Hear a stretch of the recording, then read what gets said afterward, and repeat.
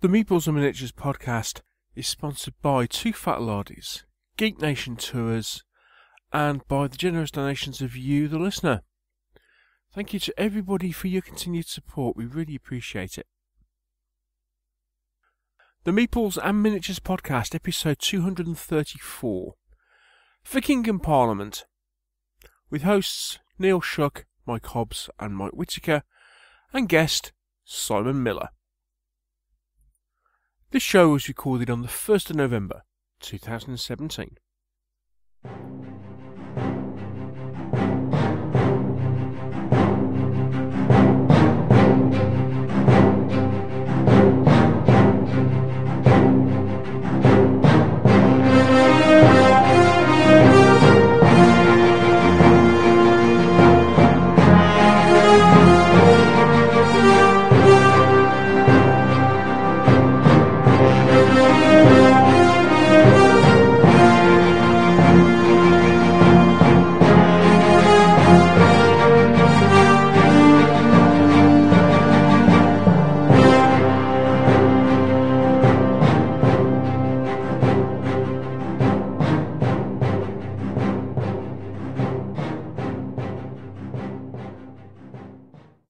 Hello and welcome to another episode of the Meeples and Miniatures podcast. My name is Neil Shuck. Welcome to the show, and on this particular episode I am joined once again by our very own Welsh wizard. It is Mr. Michael Hobbs. Hello, sir. Hello, Neil. Hello, Meeps. And hello to the other Welsh wizard. There's another Welsh wizard?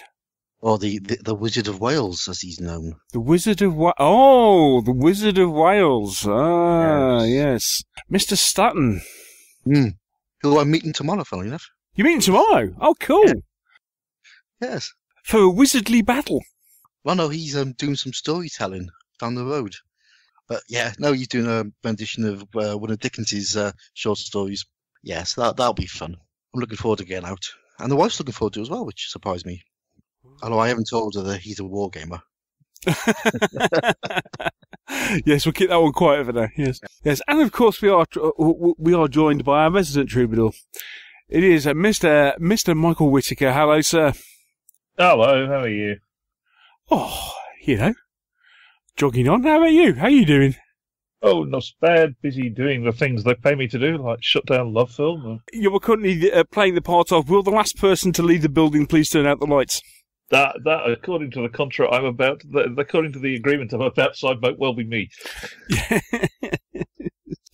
You will be that person who will be receiving the DVD that somebody forgot to return on the on the last but one day. Yeah. I forgot I had this. Here we are, sir. Yeah. Cool. Well, welcome both, and welcome to another episode of the Meeples and Miniatures podcast. It's been a couple of weeks since we've been together and recorded, so we've got quite a bit to catch up on. In the meantime, of course, somebody, because he's got bored with the fact that all of a sudden he's got nothing to do on the odd week. He's gallivanting off and appearing on other podcasts, aren't you, Mr. Hobbs? I only did one. Isn't that enough? Because he asked me. Hi, Jay. Hello, Mr. Arnold. So, it's going to be episode 28 you're appearing on?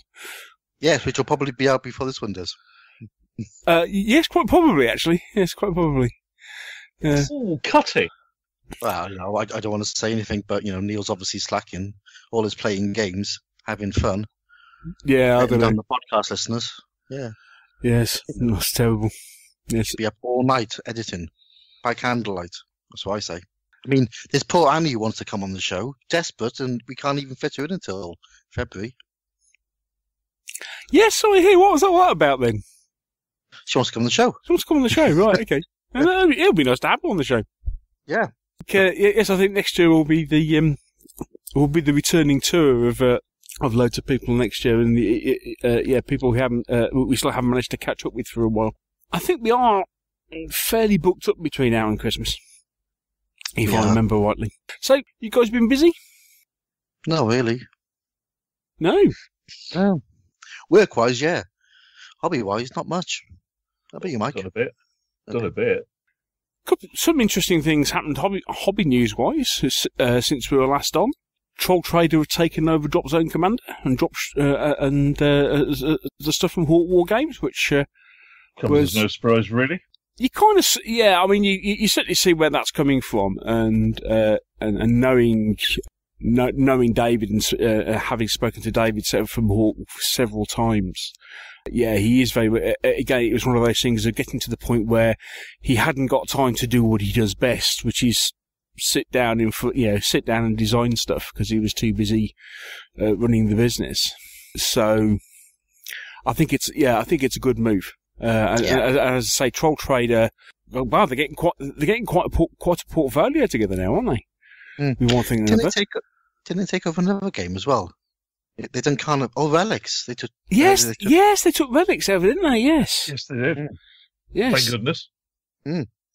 Yes. So we shall have to have a chat with our mate Lewis again from Troll Trader. I shall have to because I did when they took Relics over. I did drop him a line and said, "Oh, can we have a chat?" And he kind of went, "We'll have to have a chat a bit in the future, because at the moment all we can turn around and say is that yes, we've just bought Relics."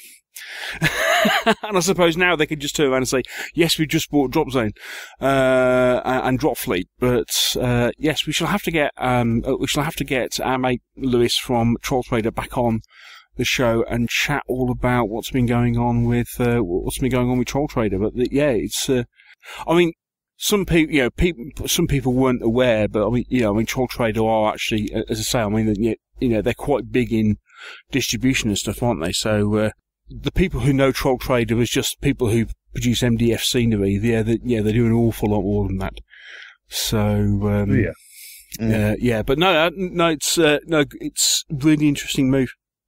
So it will be good to see what happens to that, where that goes, and especially with the fact that obviously we've seen that War Cradle have taken over some of the Spartan intellectual properties, which is good to see.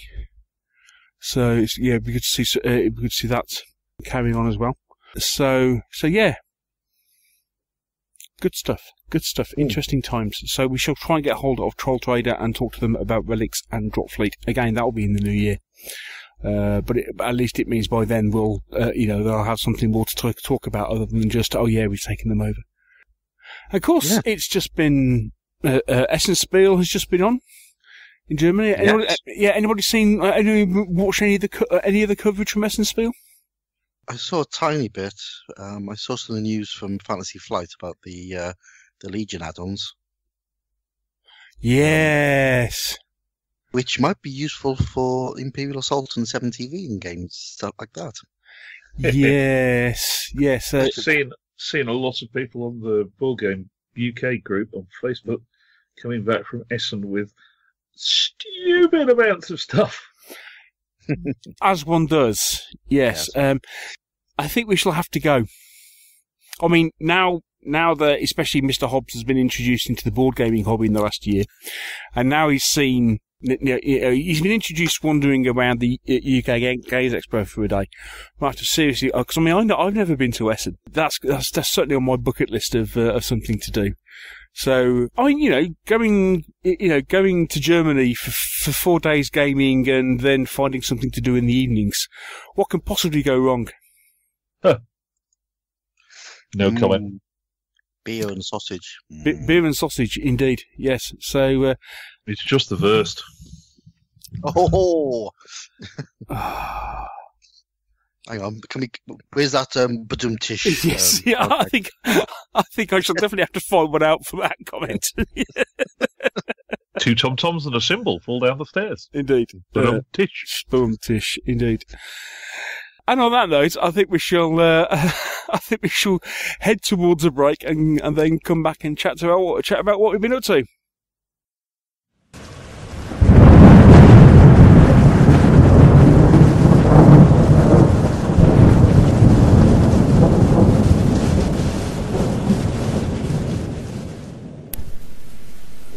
The eagles have gone.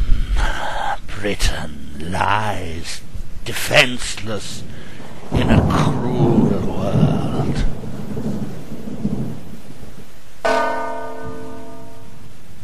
Since the birth of our Lord, it has been 456 years.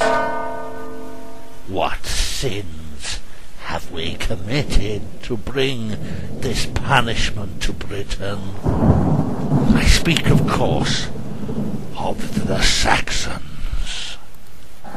They came as allies, but now they seek conquest. The lands of the Britons lie ravaged before them. Blood runs red in our island. We need a leader to stand against them. We need a man to bring together the Britons in common cause. We seek a Dux Britanniarum.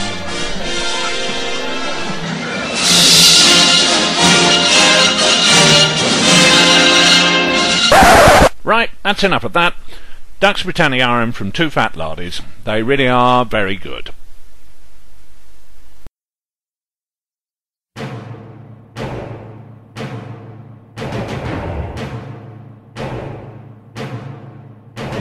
What have we been playing? What have we been buying? We might even have painted something. The Meeples and Miniatures crew reveal all.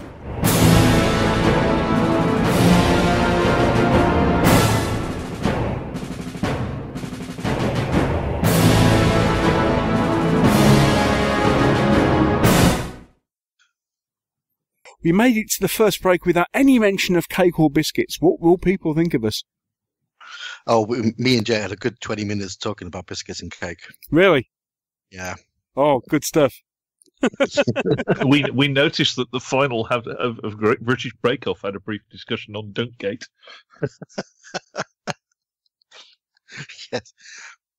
Really? There was a brief debate between the two judges as to whether one should dunk. Here we go. Yeah, I am not a viewer of Great British Break Off. Let us just say that as a pair of clearly unimpeachable sources on British baking and eating etiquette, they were both in favour of dunking. So, for the benefit of the rest of you... So Paul Hollywood and Prue Leith are both in favour of dunking? Absolutely. Where does Sandy Toxvig stand on it? I don't know. I haven't asked her. She wasn't in that discussion. Oh, okay, fair enough. I just wondered. Anyway, yes. Right. So on that note, then, I suppose we need to crack on with and chat about what we've been up to over the back and catch up with what we've been doing over the past couple of weeks. Let's do it. Indeed. Right. Yeah. So let's start with the man who's been gallivanting off another podcast, shall we? Shame, Mr. Hobbs. Shame. Well, I haven't really done much this last 2 weeks because I've been, busy prepping for other podcast work. It takes your time, all this preparation and stuff. But let's have a look what we've been doing. Seven Continent. It's just, it's a game. That's a game and a half. We played a few sessions now, me and Mark. Mm-hmm. We thought we'd almost got to the end of the first curse, which is the first scenario. After about 10 hours of play, we made it to our end point. We found the idol that we were meant to find, and we were cold, we were hungry, we were almost dead, and we found out that we hadn't actually made it to the end, and we had to do a load more other stuff. I'm going to go, no! Yeah. But I tell you, it is a formidable game. It just builds and builds and builds. And actually, as it's a French game, it should be a formidable. Formidable. Formidable. Formidable. Yeah, I can't do a French accent. Anyway. We noticed. You should have to do an English one. Yeah. But yeah, that game just builds. I love it. Really love it. I also had a game of Arkham Horror. Right. Okay. No, we didn't finish it. We only had about 2 or 3 turns just to try it out. But that's another really good game. Yeah, you want to have a look at it, Neil. Just get it. It's really, really clever. Just get it. Just buy the base game and have a play. It's really, really thematic. What's interesting is Okay, so it's a living card game. It's by Fantasy Flight Games. It's set in the sort of Cthulhu mythos, in the 20s. You're investigators. So you have your scenario, which is sort of played over 3 acts, shall we say. In each act, you're trying to achieve certain aims so you can move on the story.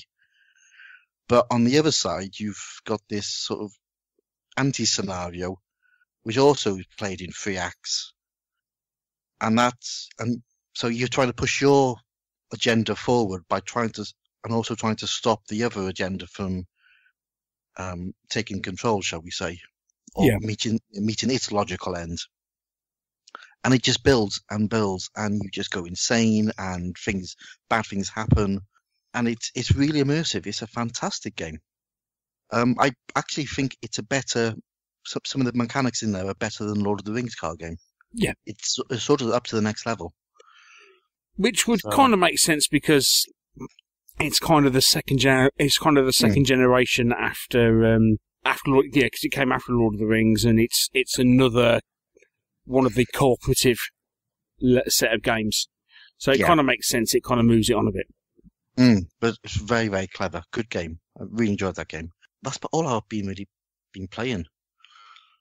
I've been painting a bit. Mm-hmm. I'm doing horses for my Rohan army. Horses? Oh, yes.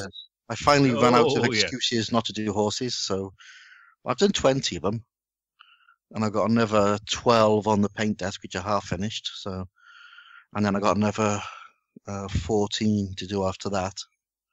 So you started doing black ones? Yeah, I did the black ones first. They're easy. Yeah. Yeah, start with the easy ones. Get the quick wins in first. That's what I say.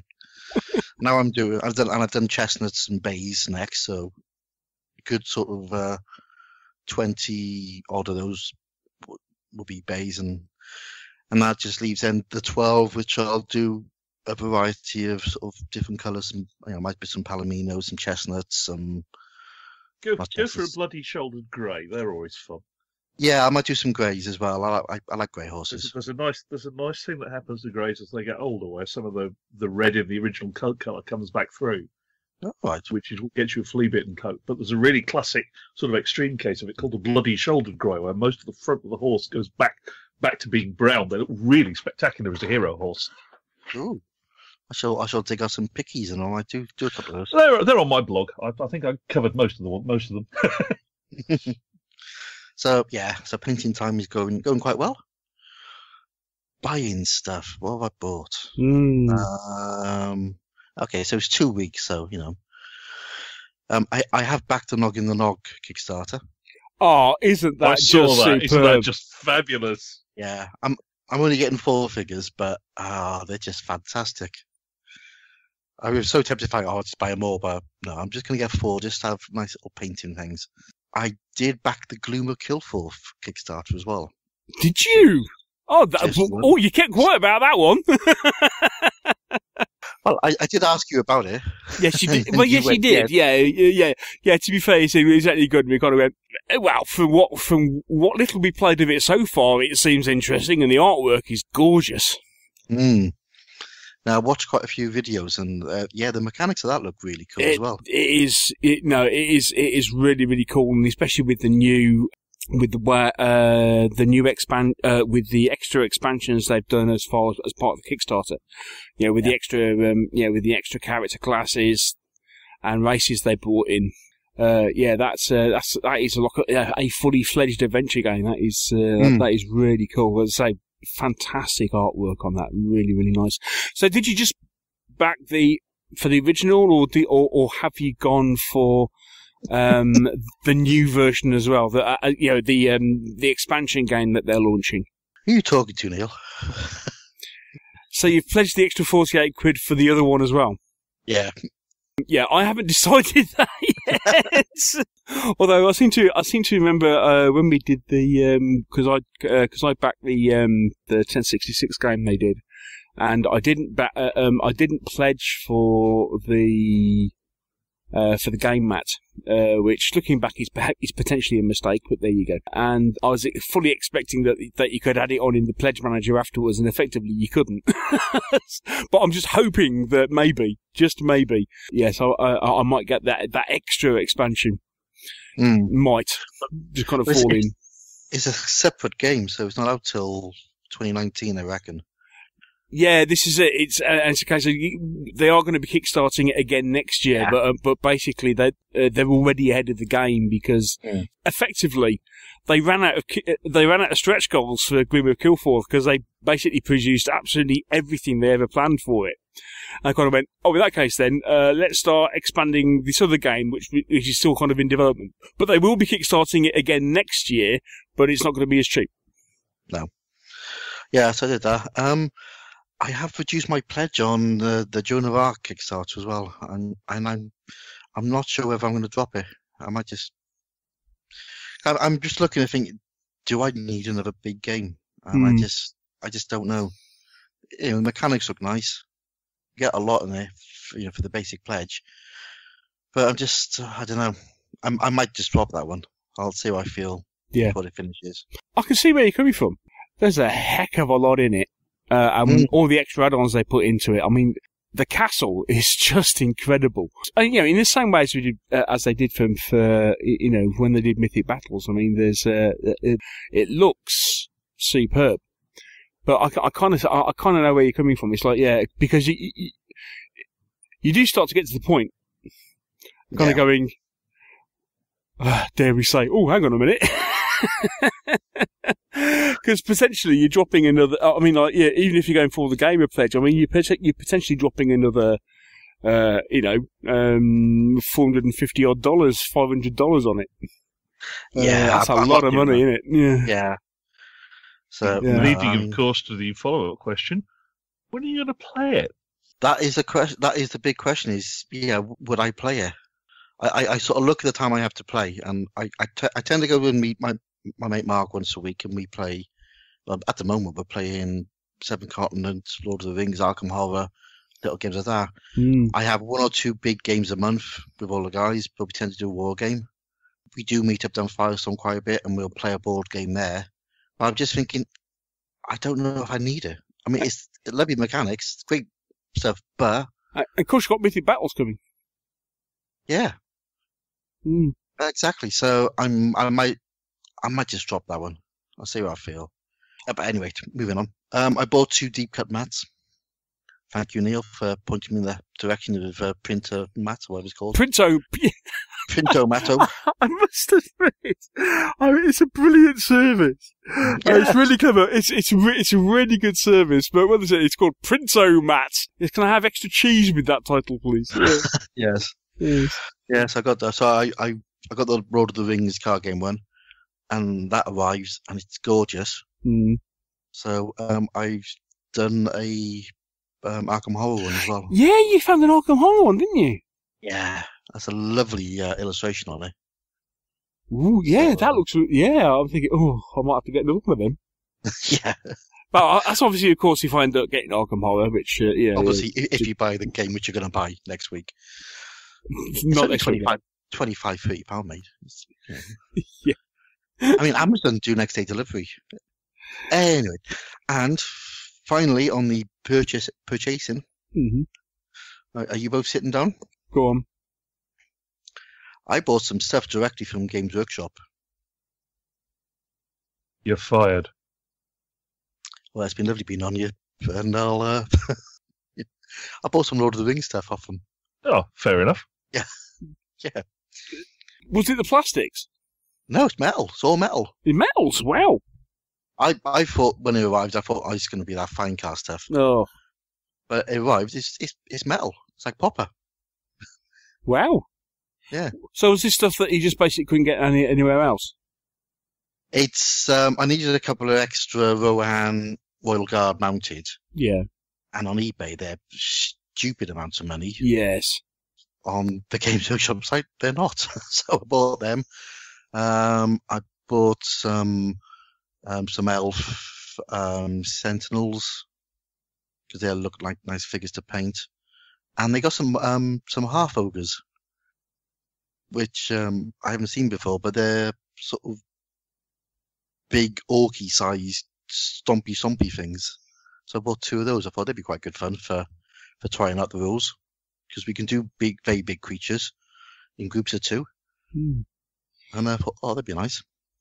So, good experience then for buying from games. It was very quick, very professional, as you would expect. Cool. And it's metal. So, Because yeah. I must admit, I've been looking at the Games Workshop site for some Lord of the Rings stuff, for some of the plastics, the stuff that again that is silly prices on eBay, but actually decent price on, especially with the accident that I had when Mr. with the box that Mr. Hyde sent me. When I suddenly discovered that I now have 2 extra armies, or 1.5 extra armies. I might be sending you some more stuff as well. Really?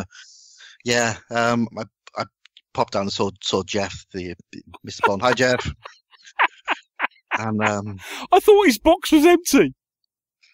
no, this is Jeff Bond.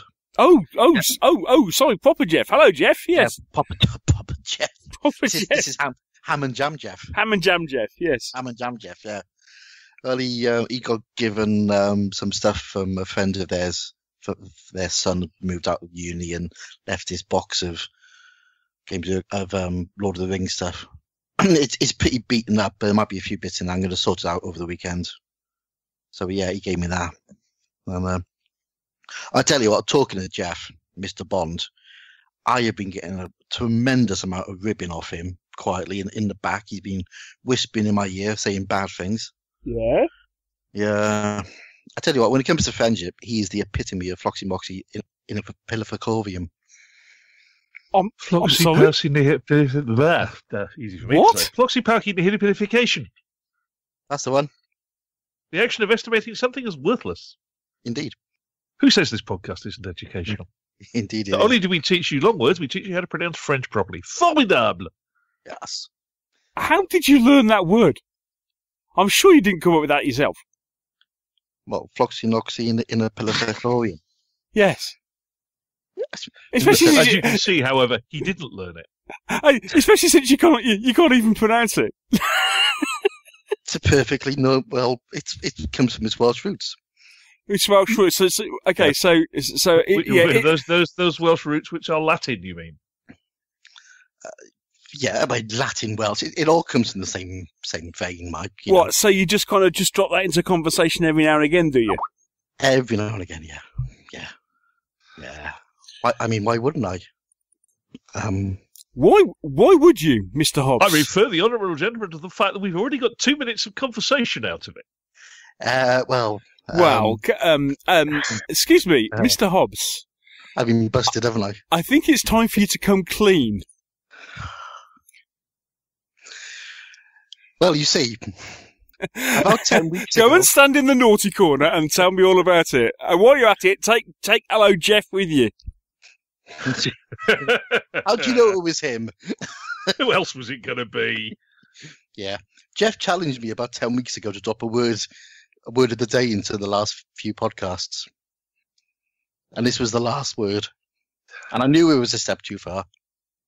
Oh, just the fact that you couldn't actually pronounce it. Yes. Right. Jeff, if you're listening, whatever it was you bet him, since I can actually pronounce it and know what it means, I'll have it. It was for the honour of the... I'll take that gladly. Yeah. So, over the last 10 weeks or so, I've been dropping words into the podcast, and this was the last one. This was the last one. We require the list. I was thinking we could always then offer a prize to the listener who can give us the timestamps of all the words I and was the episodes they appear in. I was thinking that exactly. Yes. Well, I do have to say that one of the words didn't appear in Meeples and Miniatures, because I did drop it into Jay's podcast the other day when I was recording. So, I tell you what, I'm going to give you the 10 words and see who's the first person to come up with the reason for these words. Okay. First one. So we start off with collateral. Oh, yeah, okay, yeah. Unscrupulous. Libertarianism. What? They're getting longer. Yeah. Oh, yeah. Tantric. Oh, yeah, I remember the tantric one. Yes. That was... Yeah, trying to drop that into a conversation about wargaming is tricky. I bet. I do remember thinking at that point, actually going, what the heck's he on? Yeah. Tantric? What? Yeah. Moving on. Omnivorous. Yes, Feng Shui. Feng Shui. Right, Feng yes, Shui. Feng Shui. Oh, yes, I remember where that came in. Yes. Yeah. It's a lot Magorbius. easier it's a lot easier to spot them if you're focusing on every word when you're editing, I suspect. Yeah. Sorry. After that, we had Ligorius. We had Ungoliant, which is the one I dropped into Jay's podcast. And then 2 today, which were Formidable and Foxy Noxy in the Plevicorium. So what we're in fact saying is the easy way to spot the words that Hobbsy's been bribed to drop in is they're the ones he can't bloody well pronounce. Pretty much. Here's the list. See if you can work out why. Why? Yeah, why is those particular words? Jeff, next time you want a little game, pick on somebody else. Thank you. I'm out. Right. Jeff, brilliant, mate. Well done. Oh, we have been stitched. Well and truly. I did wonder why Feng Shui came up in the discussion about Derby, but there we go. I really had to guide the conversation. To be fair, given the state of the rooms at Derby, it wasn't far off. No, it wasn't. You done very well to put some of those in, mate. Yeah, I was very proud of libertarianism, and Ligarius was. Right, who's next? Shall I go next? Yes, please do. Right, Go on. okay. Right, okay. Painting. I have started painting something.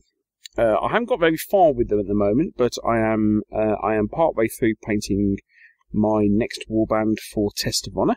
So that's the if you may remember for the Warring States campaign day, which there's going to be another one in February or March next year. So I'm already going to sign up for that because that was tremendous amounts of fun. But yes, I'm now painting a Rebel Alliance inspired colour scheme faction for Test of Honor with some quite interesting unarmoured samurai as my heroes. So I've been doing that. That's kind of just been slow going because I just kind of like done a bit here, there and everywhere sort of thing in between everything else. Playing so many games. Right, okay. So had a couple of games of Dungeon Saga. Defeated the Door. Huzzah! Woohoo! Woohoo! Yes. So we had a couple of games of Dungeon Saga because Mr. Luff was finally well enough to play again after having something like a month off. Certainly what for going to Malaga and coming back with the Lurgy. Had a game of Ninja All Stars, which I'm really enjoying. Had a game of that with Josh. Played another game of Imperial Assault. Again, another game I'm really enjoying. Got Scythe to the table last week. Now there's an interesting game. There's a really interesting game, isn't it? That is seriously clever. Yeah. How long were you playing it before you actually worked out what you had to do? I cottoned on quite quickly, I must admit. And got to the point where I'd actually managed to play all my 6 stars. I mean, we only had a 2-player game. I don't think it's anywhere near at its best with 2 players, but we were just doing a learning game. But I managed to play all 6 of my achievements before David managed 1. Oh, that's good going. Yeah, because he was kind of going. He was taking the broad brush approach. Okay. He'd almost completed like 4, but hadn't quite. And in the meantime, I just kind of gone, I'll do some of that, and I'll do some of this, and I'll do some of that, I'll do some of this. And it's like, oh, hang on a minute. Ooh. Very, very clever game. Looking forward to playing that with like 4 players. That should be superb. Yeah. And a pretty game as well. Just the artwork's fantastic. Yeah, and the fact that things like, for example, even like all the meeples for each individual faction are all different. Okay, the model. Okay, the plastic models for the mechs and for the heroes are different, but even the wooden meeples are different and stuff. It's just really, it's really, really nice game. I can imagine. I mean, it's quite interesting.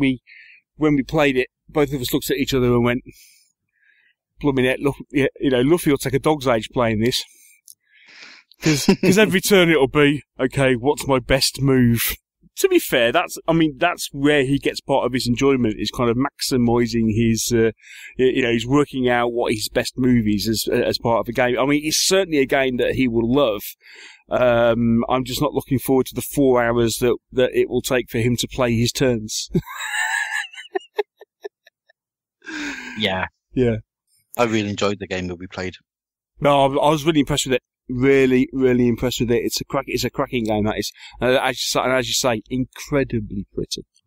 Really lovely looking game. And apparently there are several expansions out for it. Who knew? There you go. Yeah, they got a 5-player expansion, haven't they? No, is it six? It's a 6-player expansion, is it? Because it already plays 5. Yeah. It's a 6-player then. Yeah. I don't know what else they've done. Cool. I mean, I think there's a couple of other kind of just like promotional expansions out for it, but it's a very pretty game. And the other thing we did, because we played this on Monday night, because it was the night before Halloween, so we had to play Mansions of Madness. So we had another game of Mansions of Madness. Luffy played for the first time. I'm not quite sure what he thought of it, because the scenario we played was actually based on Shadow over Innsmouth. Do you remember the Shadow over Innsmouth short story? Yeah. Yeah. So the scenario. Well, if you remember the short story in Shadows over Innsmouth, the scenario starts at the point where you're in the hotel room and there's a knock on the door. And at that point, it's like, and Dave's kind of, okay, what do we have to do? And we kind of went, we don't know. All we know is we're in this. I mean, other than the fact that there's 4 of us in this hotel room, so it's quite cozy. And we know there's 3 places to explore, or we can open the door. And it's like, what do we do? It's like, we don't know. And it basically followed a lot of the story of Shadows over Innsmouth, and it was a superb scenario. Really, really cool. We lost because, to be fair, I think 3 of us effectively went insane. Yeah. It's Cthulhu. You always lose at Cthulhu. Even when you win, you lose. It's a Cthulhu game. You expect to survive that with your sanity intact? No. But it was. And this is the one thing with whether I get Arkham Horror or not, because I don't know how much the same. Although, as I say, Arkham Horror is one of these things you can take anywhere, and it's in a little box as opposed to having to take an app and miniatures games and everything with you. But Mansions of Madness is, I think, my favourite game of the year so far, because simply of the whole immersive storytelling element part of it. It's just done so well. And so that's the only reason at the moment where I'm kind of going, do I buy Arkham Horror or not? I'll probably end up by getting Arkham Horror eventually, but no, we're seriously enjoying Mansions of Madness. It's a cracking game. So we did that as part of our for Halloween buying.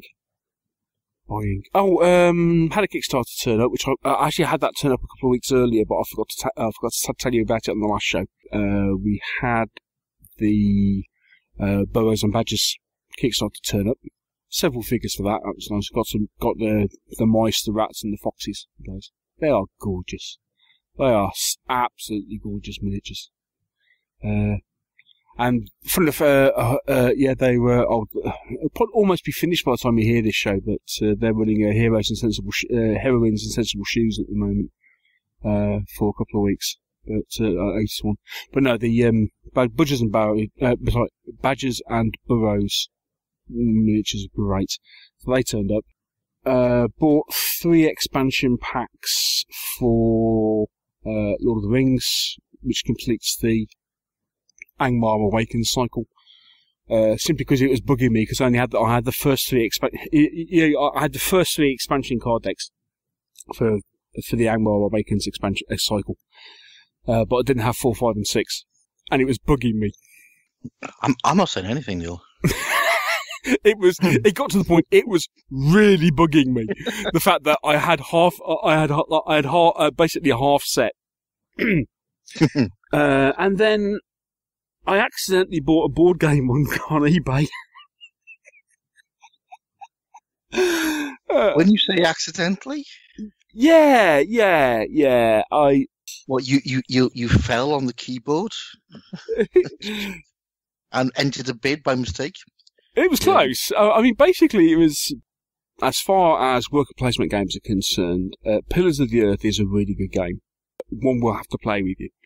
But Pillars of the Earth is a really good game. Anyway, and this, and you remember, the Ken Follett novels, Pillars of the Earth, and then there's the, what's it called? What it's called, man? What's the sequel called? Begins with W. Yes, it's a game I bought as well. And what's it called? World Without End? World Without End. World Without End. World Without End. That was it. Okay, yeah. So World Without End. And the imminent new one, A Column of Fire, which is the 3rd one in that series. Yes, but they did a second game called World Without End, which again is a really good game. Now Luffy's got both of these, and I've got Pillars of the Earth. And World Without, I think World Without End, it's getting towards the end of its print run. And I just happened to notice that somebody had a copy on eBay for not a lot. And it's one of those things where you kind of put a bid in, kind of going, oh, that'd be nice to have. So I'll just put a bid in for that. I won't win it, so I'll just put a bid in for that. But, knowing the fact that you put a bid in, knowing the fact, for the full fact that you will not, that you will not win that bid because somebody's going to, because the amount you bid, somebody's going to outbid you. Yeah. As you do. It's nice when that happens. And I won it. And it was like, oh. Yeah. Oh, okay, fine. Oops. So yeah, I bought World Without End, board game. And that again, we'll have to play that with you. That is a cracking game. Really, really thematic. And, really good story. You bring it down here sometime. Oh yeah, definitely. Yeah, definitely. Yeah. So yeah, that was a bit of an accident. Other than that, no, I think I managed to escape buying much else other than, I've been buying bits and pieces. Yes, I tweeted over last weekend when I sat down, when we were talking about Lord of the Rings, I sat down and worked out, I was thinking, I could really do with sleeving these cards. And then suddenly worked out and realised how many I had. I kind of went, oh. I didn't quite realise I had that many cards. Hey ho. So you bought 17 expansions of Lord of the Rings, didn't you? Oh, sorry, I was forgetting the other expansion I bought for Lord of the Rings, which was because Mountain of Fire, which is the last Saga expansion, came out. Yeah. So that basically completes. That means now you can play. You can now play through The Hobbit and the whole of the Fellowship of the Ring, Two Towers, and Return of the King. Nice, cool. Mm. Yeah. Mm. Are they open? Yeah. Sorry. Take your knife out your back. I'm sorry. That was low of me. It was very low. Bad. Yeah. Some of them are open. Yeah. How many card sleeves have you bought? How many card sleeves have I bought? I've got 2,000 on the way. Oh, God. We should do half of them. Yeah. And then I need to sort out how the heck I'm going to store them all. Obviously sell the ones you don't play. Mr. Whittaker. What? What manner of crazy talk is this? Sell a part of a collection. Deary me, man. Go wash your mouth out with soap. That's Josh's job at Neil's funeral. There'll be a big car boot sale outside. I mean, obviously we'll all be very sad, but I'm taking extra money. While saying it's what he would have wanted. What's that smell of almonds? I didn't think that had marzipan in it. Moving quickly on, Mr. Whittaker, what have you been up to? Yes. What have I been up to? Well, played a few games. Had the latest round of the club's Game of Thrones campaign the day before yesterday. Got slightly less hammered than I did last time, but still lost. Very fun little scenario in which I had to get a unit right across from one corner of the table to the other with a messenger. So I assigned it to one of the faster-moving foot units, which also had Wall of Swords, which turned out to be the last unit surviving. Was stuck with the interesting position. Well, I can stand here, and his cavalry will probably destroy themselves against the Wall of Swords, or I can move, and then his cavalry will probably maybe destroy me, which was getting to be an interesting decision, except for the large unit of crossbowmen that started appearing over the horizon. What's that coming over the hill? Is that a unit of crossbowmen? Yes, it's a unit of crossbowmen, which was rather sad from that point of view. Also had a game with Star Wars Armada, won for the second time in 2 games, which is so unlike me as to be ridiculous. Woo! Admiral Akbar turns out to be a very handy character to have if you play the Rebels, because quite a few of the Rebels have quite heavy flank broadsides rather than front weaponry, unlike a Star Destroyer, which basically blows living daylights out of you with the spine-mounted railgun or whatever it is. And Akbar gives you extra dice on your flank attacks if you don't do anything from the front and rear. So I popped off the first of Dave's ships from extreme long range, and the first turn he was most put out, and things went sort of downhill from there. What else? Played my first game of Seventh Continent with Ash and Pippa from the club, Anne on Saturday, Yes. in fact, which was effing awesome. I'm so glad you liked it. Well, I better. I've pledged for it. Yeah. But yeah, we did because Ash and Pippa are halfway through the starter scenario. We did one of the later ones, which was a bit shorter. So we did actually finish it by dying horribly. Yeah, that happens. Yeah, it's one of those. Clever, isn't it? Yeah, you get to the point where and you now need to decide which card you wish to pull next. And we're looking at each other going, we appear to have got this far without enough information to figure it out. Bother. Yeah. So yeah, absolutely fabulous game. So you're telling me I made a mistake in not pledging for it then? Yes. Yeah, among the many things you've made a mistake in not pledging for. I mean, I would say it's formidable. You would. Yeah. and you still can't say it right. I don't know. Right. Repeat after me. For me da blah. there you go. For me da blah blah blah. Formidable. Formidable. Yeah, you know, as you would say, well, formidable. Isn't it? Formidable, isn't it? Yeah, maybe not. Anyway, so other than that, a small box has arrived from a certain Ms. Annie Normand. Oh, those your land girls? They will be my land girls. Yes, they're very nice. Thank you, Annie. They're very, very, very nice, in fact. But then they're Annie's figures. Why would they not be? What else? And having had a rationalise of the board game collection, if anybody wants to buy a full Kickstarter pledge for Blood Rage that's still in its shrink wrap, talk to me.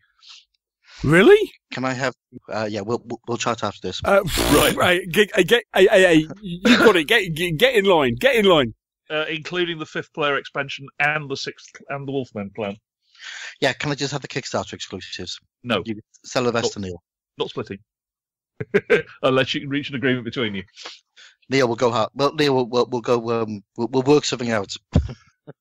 You might want to look at how much this goes for on eBay before you do. Yeah, good point. Remember a certain other Kickstarter, unopened Kickstarter pledge. Yes. Yeah. Goes for about the same amount of money. Serious? Bloody hell. Seriously. Yeah, well, we'd be looking at mates, right? Wouldn't we? Even so. Point being, it's sat in its shrink wrap for a year. It's sat in its shrink wrap for a year and a half. It is never going to get played because it is like Kingdom and Death, quite a way down the queue of things of games that I want to dedicate lots of time to. Certainly behind the Imperial Assault and Dungeons argument, it's very definitely going behind Seventh Continent. And I only have so many board gaming weekends in a year, so it's not. It's going to go to waste sitting here, and I can turn it into a reasonable amount of money. So why not? I get that. Yeah, there's someone on the board game group who still hasn't acknowledged the fact that he's the next person in line for a refusal. After which, you can argue about it. No, I've got the game and the expansions that are out, so I think I'm only missing a few of the Kickstarter. How many was there? Was it the Wolf? There's the Wolfman, the Giant, the Troll, and there was another. The Wolf Clan. Yeah, the Wolf Clan. The Sixth Clan. Have you got the fifth player extras as Yeah. well as the fifth player set? Yeah. Okay. Right. Basically, some of which was not anywhere other than the Kickstarter, and they do appear to be going for silly money on eBay. So I'd be stupid, given the likelihood of it getting played in any manner worthy of the name. It would be. I'd be stupid not to move it on. I think. Mm. I know you may sigh. No, I'm sighing because I might have to say I'll move it on elsewhere because with my current shopping list. Yes, we'll chat later. Anyway, so yeah, that's me. Cool. Right, okay, we'll take a quick break, and when we come back, we will be chatting with Simon Miller, who you may remember is the author of To the Strongest. The nation is vast. There are battlefields of old, great convention halls, and worlds of fantasy to explore. Who will guide us across this great geek nation? Since 2010, Geek Nation Tours have been providing holidays for groups of like-minded people. Whatever your nature of geek, tabletop gaming, TV, film, comic books, sports or science, Geek Nation Tours caters for you. Visit www.geeknationtours.com for more details and join the great Geek Nation.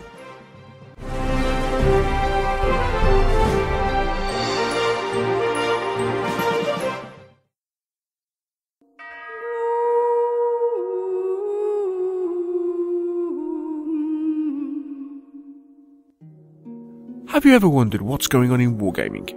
We do too. So come with us as we go behind the hobby with the Meeples and Miniatures interview.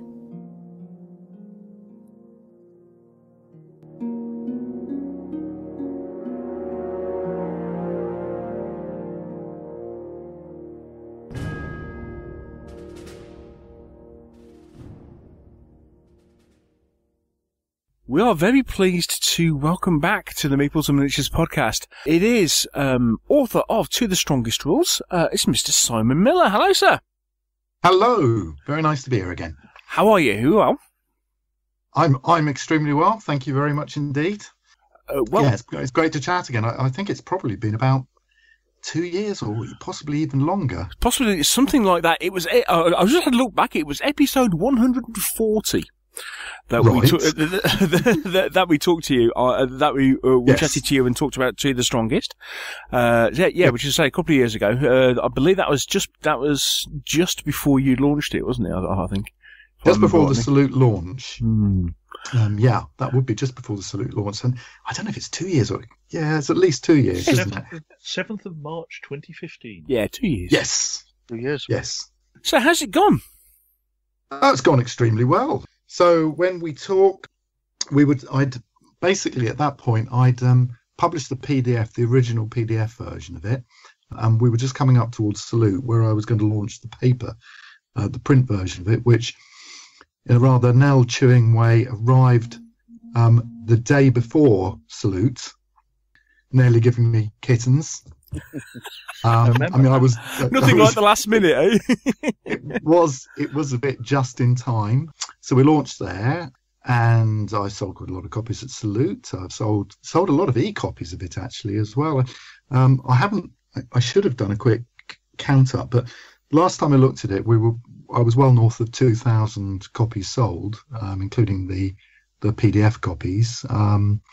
Probably getting on for about 2,500. So cool. It's quite a popular set of rules. They're selling worldwide as well. Obviously, the UK is the biggest market, probably accounts for about half of them, but lots sold to the US. Quite a lot of players in northern France. A very, very determined group in Belgium. I know that there are some Russians are probably not listening to this, but they're in Ekaterinburg who are playing it. China won, I think. It's sold pretty well around the world. A lot of Australians and New Zealanders, as well as you'd imagine. Mm-hmm. Yeah, since then, I've kept up producing the lists and refining the lists. So we're up to, I think, just over 170 army lists now. And we're starting to get from the lists you'd expect towards the more obscure lists.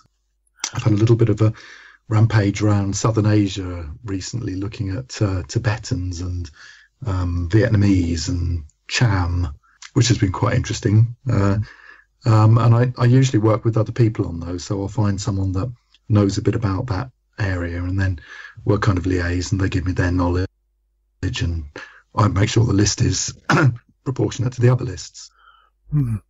170. Yeah, 170. Just the number about 2. Yes. There's about 8 booklets of them now, covering from pre-biblical, the dawn of civilization through to the last list. It must be I think it might be the later Burgundians. At the moment, they go up to about 1,500 or a little later than that. I am looking, one of the things we can touch on a little bit later is I'm looking to extend the rules further through until really the end of the Renaissance, the start of the the wars in the Netherlands. So more arquebusiers, Landsknecht and all that sort of thing. Yeah. To come, Italian wars essentially. Yeah. Colonias and whatnot. That covers a huge period. I mean, an awful lot of companies, when it comes down to when it starts to come into the Renaissance period, they think, okay, right, we'll produce a different set of rules to cover that particular period. So I suppose we could talk about that now. So essentially, I'm committed with the English Civil War version we're going to talk about in a minute. Mm-hmm. That's going to take me until at least the middle of next year to get published. After that, I'm planning to do a revision to the Strongest. And my current idea is to actually split it into probably three separate books. An early book covering ancients, probably through until the fall of the Roman Empire or thereabouts. Mm-hmm. A sort of a medieval book, or late antiquity and medieval book, going on from there, and eventually a Renaissance book. And by splitting it into three, my intention is that I can put the more period-specific rules into chariots. There'll only be chariots in the Ancients book, because you don't need them in the other periods, and similarly you don't need rules for handguns and arquebuses in the Ancients book either. So the intention is that I can keep the core mechanics the same across all three books, but have the period specific rules in each of the books. And while that will enable me to keep the books relatively slim, and have each of them illustrated with period pictures, period army lists, and generally make them the illustrations and whatever tie in with the rules and make them more specifically ancient and more specifically medieval, and a new Renaissance book, or a largely new Renaissance book, where I want to cover the Italian Wars, partly because I want to have an Italian Wars collection, which I don't yet have. What's inspired that then? Well, as you write the army lists, you start to find out a little bit about the periods, and I got hold of a book, an Osprey campaign book called Pavia by Angus Constam up in Edinburgh, which I took on holiday reading with me, and I just thought it's fantastic. And the bulk of the mechanics for that period can very easily be accommodated within to the Strongest, even as it stands, without the additional rules. I just thought it would be a really good addition to the rules, to actually cover that. I mean, it's such a colourful period. It's just got to be done. And I think there comes a point where the rules would stop working, and I think the rules really stop working when muskets start to become really efficient, and kind of an armour ceases to be of any particular value because muskets are efficient, or armour is abandoned. So, then you're talking about the Italian Wars, really. So that's my intention anyhow. There will be eventually the 3 books, and that means I can go on another 50, 60, 70 years. Then after that, there will probably be a gap in the time period covered by the rules, at least for now, until you get to the English Civil War. The English Civil Wars we've very nearly finished. At some point, I hope to expand forward and backwards from those to cover the 30 Years' War or 80 Years' War, whatever you want to call it, before, and go on into the late 17th century, possibly at some stage the War of the Spanish Succession. I know that Andrew Brentle, who I've been working on the English Civil Wars rules with, has got a very substantial War of the Spanish Succession army, which I can only believe we will be using at some stage. It's got to happen. It's a really interesting period. I've been chatting a lot about it and reading about it, trying to give myself a little bit of a grounding in the tactics and the changes in tactics from between the English Civil War and Marlborough. It's really fascinating to try and find out about it, because it's all new for me, really. I'm essentially an ancients buff that sort of wandered into medieval, has tripped on a little further into Renaissance, hopped into the English Civil War. I mean, God, where will it end? Actually, probably Napoleonics is where it'll end. But that'll be a few years off. Yes, it'll be quite interesting doing the War of Spanish Succession, because they also had a sort of checkbox sort of formation, didn't they, where they'd have one regiment at the front and then one just behind. So it's quite Romanesque in their style. It is fighting. That's exactly what's always struck me about it. I remember right when I was back starting to the Strongest, I remember going around to a friend's house where they were playing a War of the Spanish Successions game, and I thought, golly, that could work pretty much the same way. I mean, there's more of obviously much more of an emphasis on firepower. Yeah. But essentially, you've got one line supporting another line. You've got commands, which are called brigades. You've got infantry. You've got cavalry. You've got the guns, which you don't really have in Ancients, but they can easily be accommodated. It's just a matter of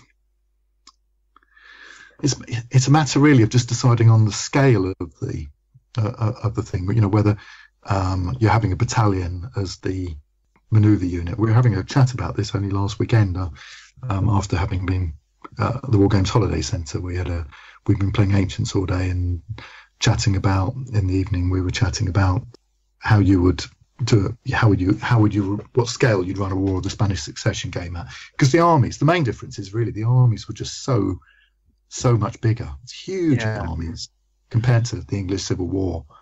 Vastly larger. There's another difference actually, which which I've been thinking about for some time, is it was cropping up in a forum I was chatting on today. In the ancient period, the two armies always, almost invariably, line up parallel with each other at the start of a battle. Whereas when you get to and that continues really right the way through English Civil War, most of the battles, the two armies line up parallel to each other with the cavalry on the wings. When you get to the War of the Spanish Succession, though, armies are at angles of like 30 degrees to each other and 60-degree angles, and there are refused wings, and sometimes cavalry are in the middle. It's a little bit different, and I wonder whether it might suit. Well, it would either suit a square grid with units able to be positioned on a diagonal within a square grid, or it might suit a hex grid. I'm keeping an open mind on that. It'll be interesting. I mean, to me, I think because they're using that sort of checkerbox style, you almost sort of want to lay your grid over that, don't you? And sort of say each regiment sits into one square, so you do move it up a level. So, you've got, 500, 800 men per regiment, shall we say? Maybe that becomes your what goes into a square instead of trying to stretch it over a number of squares, shall we say? Yes, and we've been having a lot of debates about that. It's a very the frontage of a battalion is a very controversial subject for the War of the Spanish Succession, with a lot of people thinking that a British battalion maybe had double the frontage of a French battalion at times. Certainly, if you look at a lot of the diagrams for the battles, you see that that's the case. And I'm still doing some researching into that. I'm not absolutely convinced that it was, but I have a lot more books to read, I think, before I do it.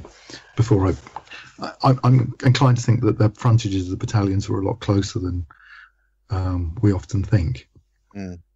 Hope so. Just as a rules mechanic, it makes it a lot easier. Certainly for a grid-based game, I have a dog in that particular fight, I suppose you could say, in that it's much more convenient for a grid-based game. I did think about having a game where you could have a British battalion occupying 3 squares and a French battalion might occupy 2, but that's pretty fiddly, and I think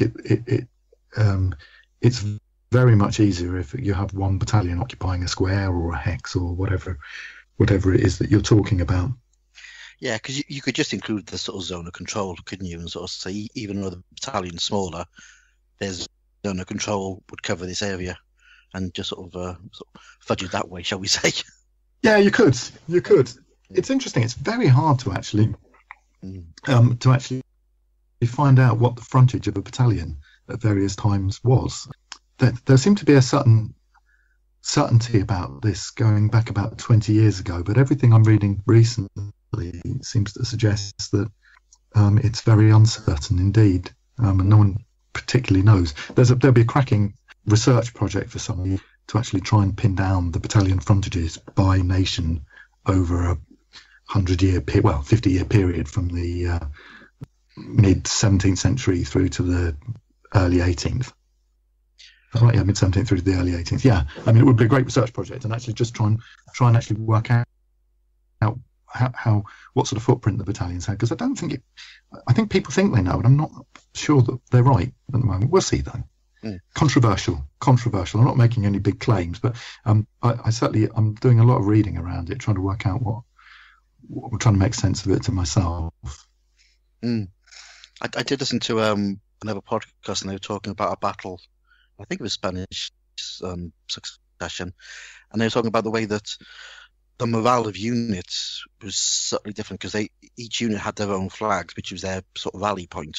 If the flag went down, then the units which were sort of attached to that leader would just run off to the next nearest leader who's got a flag, and basically fight. All right. And then, as that flag went down, they then go off to the next flag that they knew was a friend and go and fight another until all the flags are gone, and then That's interesting. Yeah. I've not come across that one. There's seem to be a lot of people looking at how firefights were conducted and platoon firing, and differences between firing between the British and the Dutch and the Danes and the French. Indeed, different weapons, cartridges. Cartridges apparently made a big increase to the rate of fire. Not something I'd thought about until I read a book recently. There was a lot of technological change going on in that period. This book I was reading recently suggested that between the end of the English Civil War and the early War of the Spanish Succession, just after they'd abandoned pikes, that the rate of fire that a battalion could put out roughly doubled over that 50, 60 years through sort of new technology and improved training. Really interesting. That would make quite a difference on the battlefield. I mean, instead of playing one card hitting on an 8+, I guess you'd be playing 2. It would you'd need to find a way of factoring it into the rules that firepower had changed, and because they were shooting so much, there was less units were a bit more reluctant to actually charge, because if they charged, even if they were successful, they became disordered and vulnerable to whatever was in the second line or enemy cavalry. Anyhow, lots more reading to do on that one. It's fascinating learning about new periods, I must say. Absolutely love doing it. Take a book out for a couple of hours and just try and get your head around it. Indeed, yeah. So we've kind of jumped ahead. Just a couple of thousand years. Yes, just a little bit. Yes. Bringing us back to the present then. So obviously we've seen you around the shows a lot over the last couple of years with various size games are to the strongest, including usually too big. Sometimes accompanying Dr. Harry Sidebottom on a couple of occasions. Harry. Yeah. Lovely guy. Guy. Partisan, yes. That's always a good show. Very, very, very friendly. And Hereward, of course. I couldn't make this year, unfortunately, but I've enjoyed the previous two, and I'm sure I'll be back next year. And Salute and Selwig, and occasionally, I'm trying to think, that's most of the ones I do. Oh, I went to Colours recently as well. That was good. So I love taking a game to a show. It's really good fun. We usually manage to play twice during the day. Quite nice to see. We usually get a few kids playing as well as the adults, and that's quite rewarding as well. I like to think that there is a next generation coming along, even if often it does seem to be us 50, 60 somethings playing. So yeah, I do like to go to the shows, and it's a good chance to meet up with friends and see what other people are doing with games. And I try and rotate the games, so Pikes and Romans, and I'm very pleased. I was very much enjoyed taking a Numidian army along to Selwig, which is something I've been working on and off over like 4 or 5 years, and I finally managed to get the army just about as near as to finished, I think, as I would. Oh yes, I think I saw that on your blog. Yeah. So they're just hordes and hordes of these light infantry and light cavalry. There's no heavy infantry in the army at all. It covers a lot of ground, and looks good. I'm really pleased with it, and it's an unusual army. It's not one you see very often. And it actually fights quite well. It's surprising, but it's you wouldn't actually think it would actually do very much. But the advantage of the light troops is that they are very manoeuvrable, and if they can find a flank or a hole in the line, you can inflict some real damage with them. So I enjoy very much playing with them. Yeah. And then, of course, there's been 3 World Championships now, hasn't there? Yes, we've had the 3 World Championships all at Chalgrove in Oxfordshire. The first one was quite a small affair. I think there were 12 or 14 of us played on that day. I think that was before the hard copy of the rules had actually been issued. For the second year, we had 20-something, and last year we had about 30 players. And we've got the next one is on February the 24th in Chalgrove near Oxford, and we expect to have 50 players We're very well. I know we've got about 40 people signed up at the moment. So if anyone's thinking they might like to come along, then they're welcome to drop me a line or drop Steve Dover a line if they have his contact details. Steve Dover is with the South Oxfordshire Generals who actually run the event. I'm mainly publicise it and check the army lists and come along and play and lose. Yes, yeah. I managed to lose the only game I managed to get in at the last event. But that's a really, really good fun day. It's an excellent. It is an excellent day. You were kind enough to lend me to lend me an army for year 2, and yes. And people might remember or remind me very often of this set of Norman cavalry that I have floating around. They were actually originally intended as part of my army for last year. This year, you're just gone. Yeah. Except for the fact that I then discovered that I forgot what I double booked with, but I ended up double booking with something, which is a bit unfortunate. Oh, I think it was the same day as Robin or something like that. But anyway. Right. It was there was something cropped up at the last minute, and it was all of a sudden it was like, I had to cancel, which is a bit of a shame. So you never know. It would be fantastic to see you there again, and if you can't get your Normans finished, I might get me Normans. I might have to pull my finger out and actually see if I can finally paint these Norman cavalry. You heard it here first. Sorry, Mike, do you want to take this one or shall I? Far away. Okay. Really, you're Normans, Neil? That's why I originally put them. I originally put them together because I wanted to do my. I wanted to do a Norman army for the utility. So yeah, that will be. We'll wait and see. We'll wait and see what happens on that one. 4 years ago. See if you can get them done, or drop me a line, and I'd be very happy to lend you some. I have been. Just bring them along, Simon. Just bring them along. Well, let's face it, Simon. You do have the odd army lying around that. Yeah. I've got a few figures. I don't have that many armies, but they are quite large. So I'm sure I could lend you. I'm sure I could probably lend you some Romans or a phalanx or something like that. I've been vacillating. I quite fancy taking a hoplite army with me. I have a theory for some tactics I could use with those that might be entertaining. I've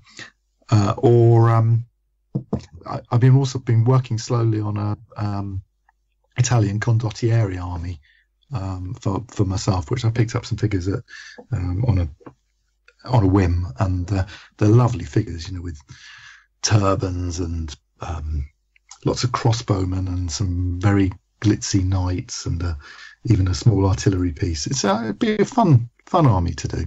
So if I have time to get them done, the trouble is I have a lot of basing to do because I'm putting on I booked a big table for salutes for the English Civil War rules launch, and I have about 1,000 figures to base before salute. I'm quite slow at basing figures because I do spend quite a lot of time on it. So I'm going to have to work out how I'm going to cover all that ground. I may not have time to do my condottieri as well. Salute takes precedence anyhow. Yes, and that's for my that leads on, I suppose, to the just recapping on that. If anyone wants to enter into the world, that's on the 24th of February.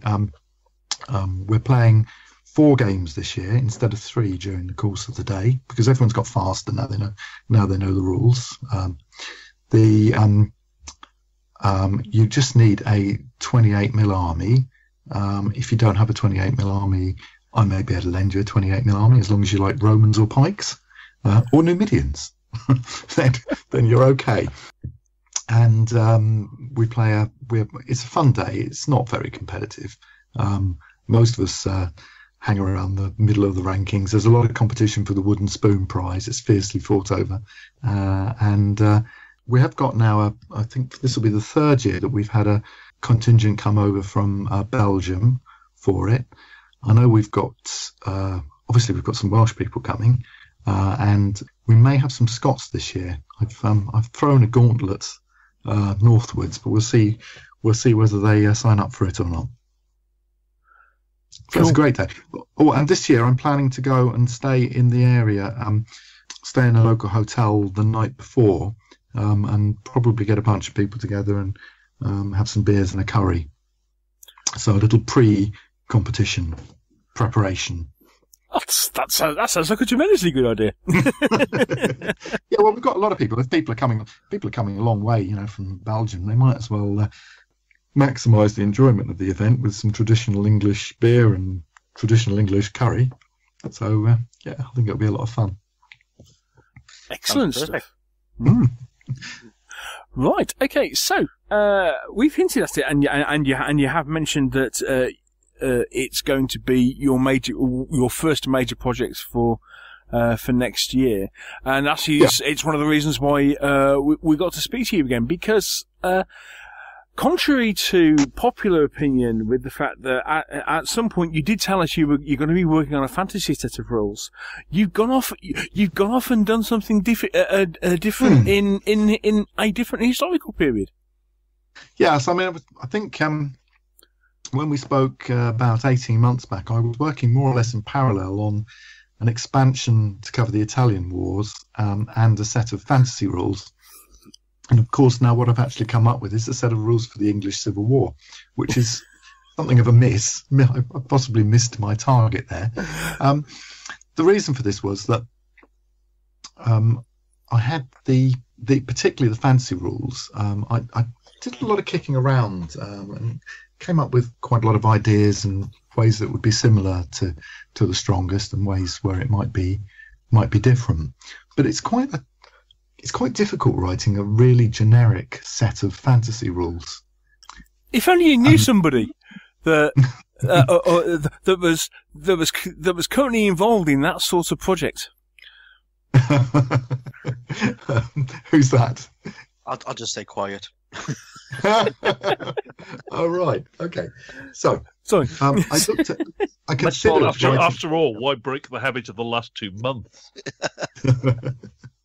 So I looked at it, and I got a little bit of along the way with it, and then one day, my friend Andrew Brentnell dropped me a line and said, "I've actually been messing around with your rules, and I've come up with an English Civil War version." And I thought, oh, sounds interesting. Then he sent me a picture of some of his lovely 10mm collection, all lined up in boxes, ready for her to fight a scenario. I thought, well, I'll go up there for a day and have a game of it. And we had a very enjoyable game. And then I thought, the nice thing about it was that the English Civil War, or the British Civil Wars, if you want to look at them, they cover a pretty short period of time.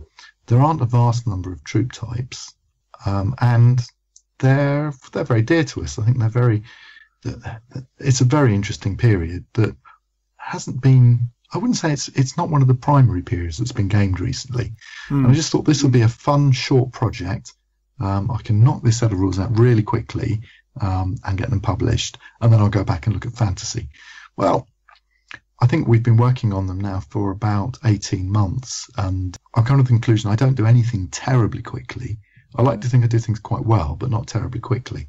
And we have got a cracking set of English Civil War rules that will be coming out at Salute. They're called For King and Parliament, which is at first sight it's a slightly contradictory title, but in the English Civil War, on the corners, the flanks of the cavalry regiments, they quite often had for King and Parliament, or for God, King and Parliament, or for God and Parliament. But most of the parliamentary regiments, at least until well into the war, claimed to be fighting to save the king from his evil advisors.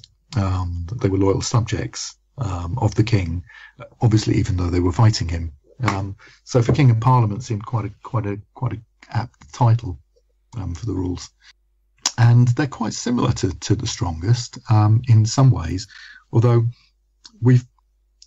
there's a lot more shooting. I mean, almost every unit has a ranged capacity from its muskets or its pistols, or because it's artillery. So that's different to the strongest, where only a proportion of the units tend to have it. We also had to introduce particular rules that are relevant to the English Civil War, like cavalry pursuit. Obviously it's a big thing. Cavalry tended to defeat their opponents, then ride off the battlefield while the battle was lost somewhere behind them. And we've got some interesting new mechanics in it as well. So what have we got? What we've done that's particularly new? One of the things we've come up with is called dash. Cavalry regiments tend to start off with 3 dash markers, which means they have 3 good charges in them. Dash is a measure of the fitness of the horse and the enthusiasm and training of the rider. And after they've done their 3 charges with dash, the horses are blown. They're not fit for very much anymore. And of course, if they go pursuing, out of control pursuing, that also loses them dash. So cavalry, I think, has often tended to happen they are sort of expended during the battle, and it's not unusual to see both wings of the battle, which start off with 2 lines of cavalry facing each other, reduced to a few scattered units charging in random directions by the end of the game.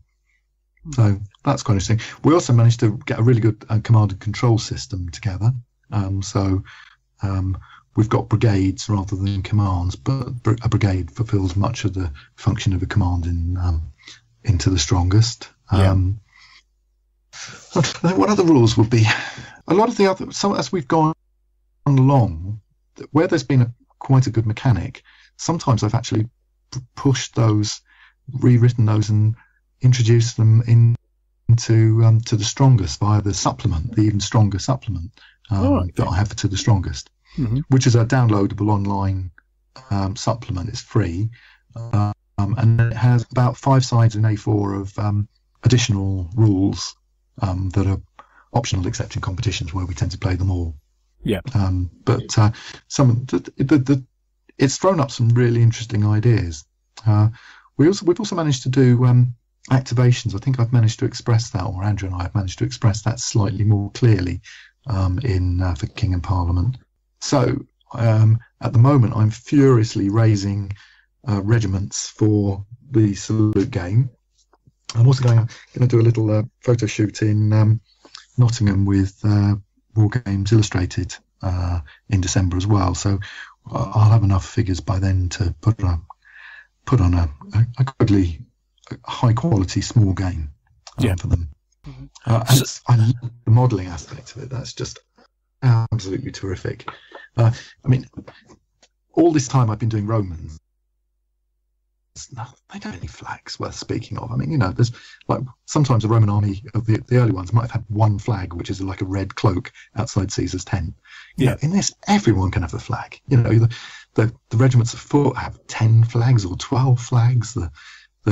Each troop of horse has a flag or 2. It's marvellous, and the flags are so big and so beautiful. It really is. I'm glutting on the flags at the moment.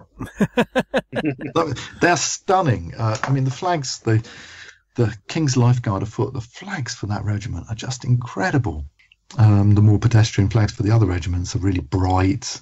And, I'm putting up 3 flags to each regiment afoot, and each regiment of horse as well. Actually has 3 small cornets. It's really great. It's from famine to feast. For flags, it is. So for this particular game, are you doing it in 28mm? Yeah, my personal stuff is in 28mm. Yeah. So Andrew's collection is sort of 10mm stroke 12mm minifigs and Pendragon, I think. Lovely minis. I'm of course doing it in 28 because all my stuff is in 28. I think I would imagine most people will play the game if they're using 28mm figures with a battalion that will be about 18 centimetres wide.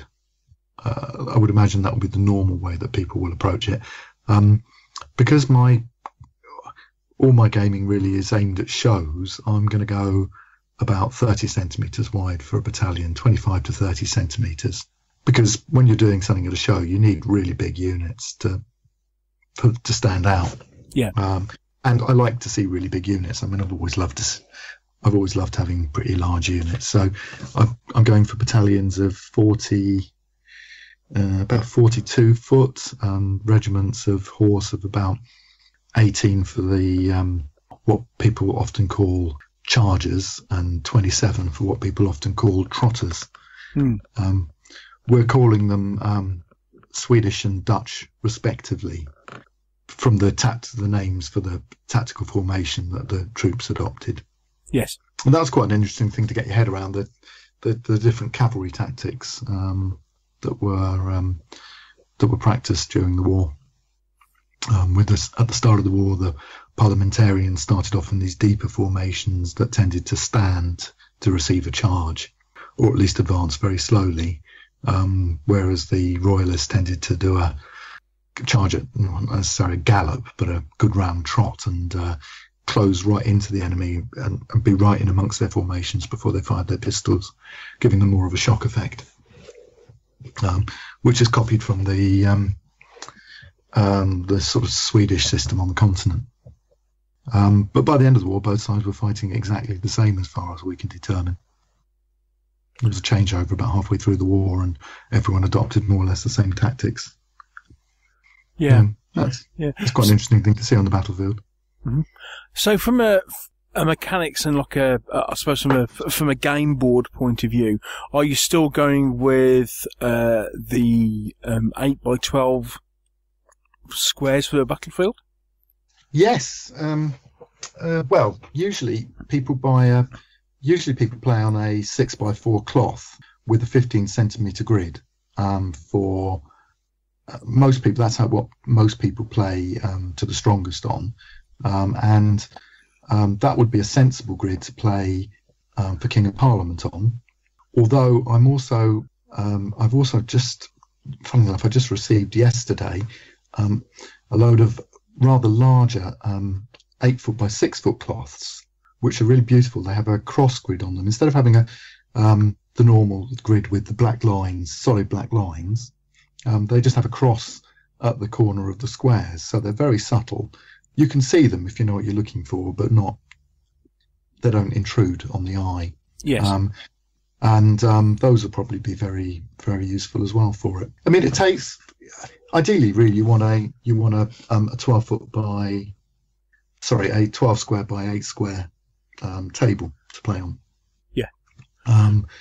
We've got a scenario, Battle of Montgomery 1644, that I've played very many times, that plays on that sized area, and we usually manage to finish a game in about an hour and a half tops if it's a really, really close game.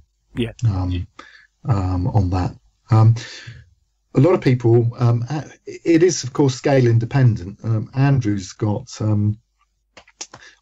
actually I haven't put any pictures on my blog, but last Friday night I played a game with co-author Andrew Brentnell in the holiday lodge in Basingstoke, in the bar area, and he's got this lovely 6mm collection, and we played on a 3x2 cloth with these beautiful 6mm figures, a scenario that he's devised called Less is More.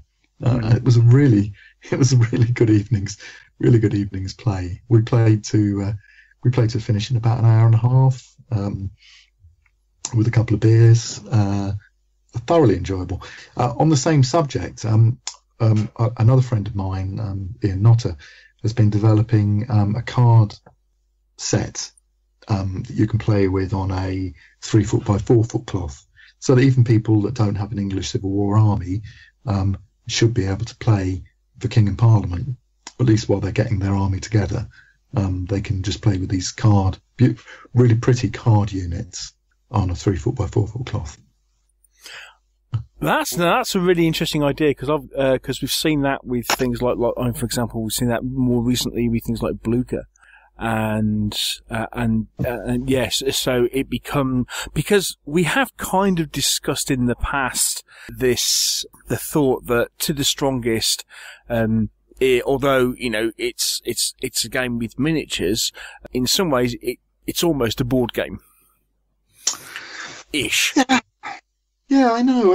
It's funny. I don't tend to think of it that way. I suppose because I always play it with hundreds and hundreds of figures. Yes. Preferably thousands and thousands of figures.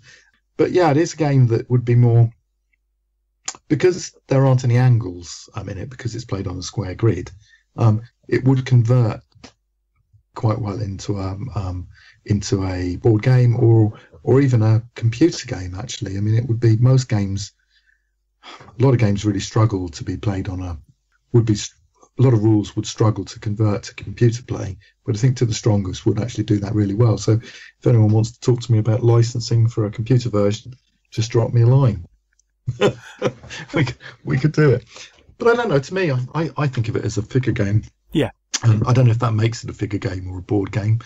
Well, I mean, I just thought I find it interesting with because I suppose it almost fits in with the Command and Colours family of style of game, which to a certain extent can be played either way. But no, I just thought it was really interesting with the fact that talking about this development of card armies. That you can use. That is it's really interesting, and say it does mean that it makes the game very fast and accessible, because while you're putting together whatever collection it is, it's still a case of you can play the game in the meantime using these cards, which is a tremendous idea. Absolutely, and I think one thing I'm toying with, and I can't commit to it at the moment, is including. I'm likely to do probably some sort of pack for the pre-orders for Salute, because it will definitely come out it will come out either at Salute or sometime shortly before Salute. And I've been thinking about putting in the cards for the units in the scenario that's actually included in the rulebook. So that way people could actually play the battle that's in the rulebook on the day they buy the rulebook, and learn to play the rules on that scenario, which is kind of how we developed it, really, by playing that scenario very many times. So people can get off to a really quick start with it, and it's a bit of extra value. And I think the plan is we're probably, and I've got to go to a printer's and see if I can sort this. We'll probably laminate the cards so that people can write on them with a flip chart, not flip chart pen, a dry white pen, ticking off casualties to the unit on that. And I think I need to chat with my friend Ian, who's developed the cards, but assuming that he's okay with that, then we may well be able to go on and do some later releases with some historical scenarios also on the cards. As well as using the cards in that way, you can actually just put, if you've got a 28mm unit, you can actually put the card behind the unit and use it for recording casualties during a figure game. But just by ticking off the boxes on the unit card. Although I'll be like with To the Strongest, I'll be selling chits that you can use. I've had some very nice, very attractive chits designed for it, and I'll probably use chits, I guess, behind the units. And we've got some, we use in To the Strongest, we use the victory coins to track who's winning and who's losing, because they give a very good visual guide to who's winning and who's losing the battle. As how many coins there are left on the baseline. There are some beautiful English Civil War coins that I've managed to source. I've got Newark Siege tokens for the Royalists and Tower sixpences, Tower half crowns for the for Parliament. Wow. Which are around beautiful coins. So we'll be using those for the 28mm games, and possibly for smaller games as well. So it's all coming on very well. We've had quite a long lead up to it. I mean, we've had it with various groups of play testers for a year, and we've worked through some of the mechanics and changed things a little bit along the way. Now we're just working our way remorselessly through the text, looking for inconsistencies and spelling mistakes whilst we add the examples and do the final finishing. So I need to get it written. I need to finish the writing by Christmas so that I can concentrate on getting it printed in January and February for March. But of course, As per To the Strongest, I'll probably have it the day before Salute. No, I'm not going to do that this year.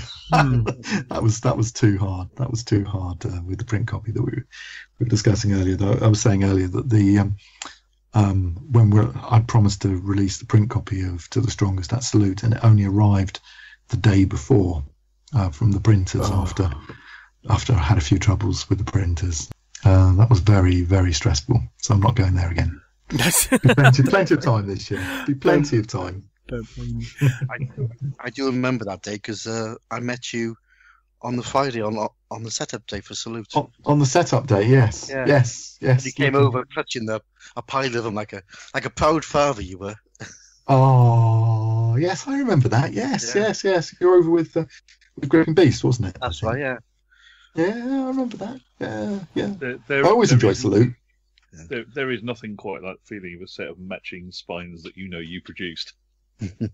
Yes. No, it is fantastic, isn't it? But the same thing, isn't it?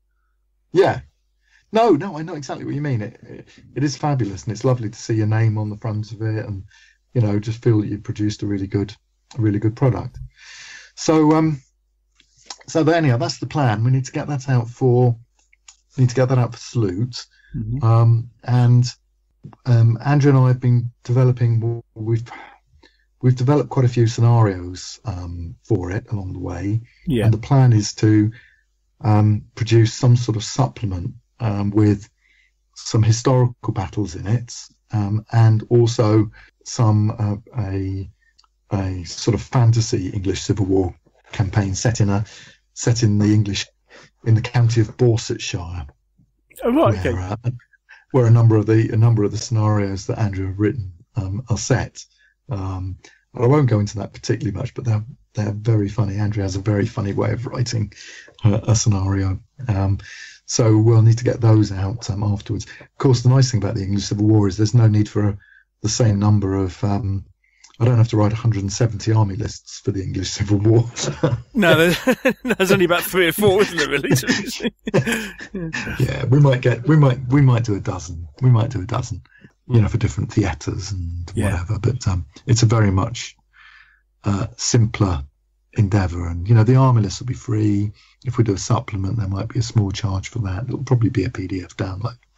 And after that, I need to think what I'm going to do next.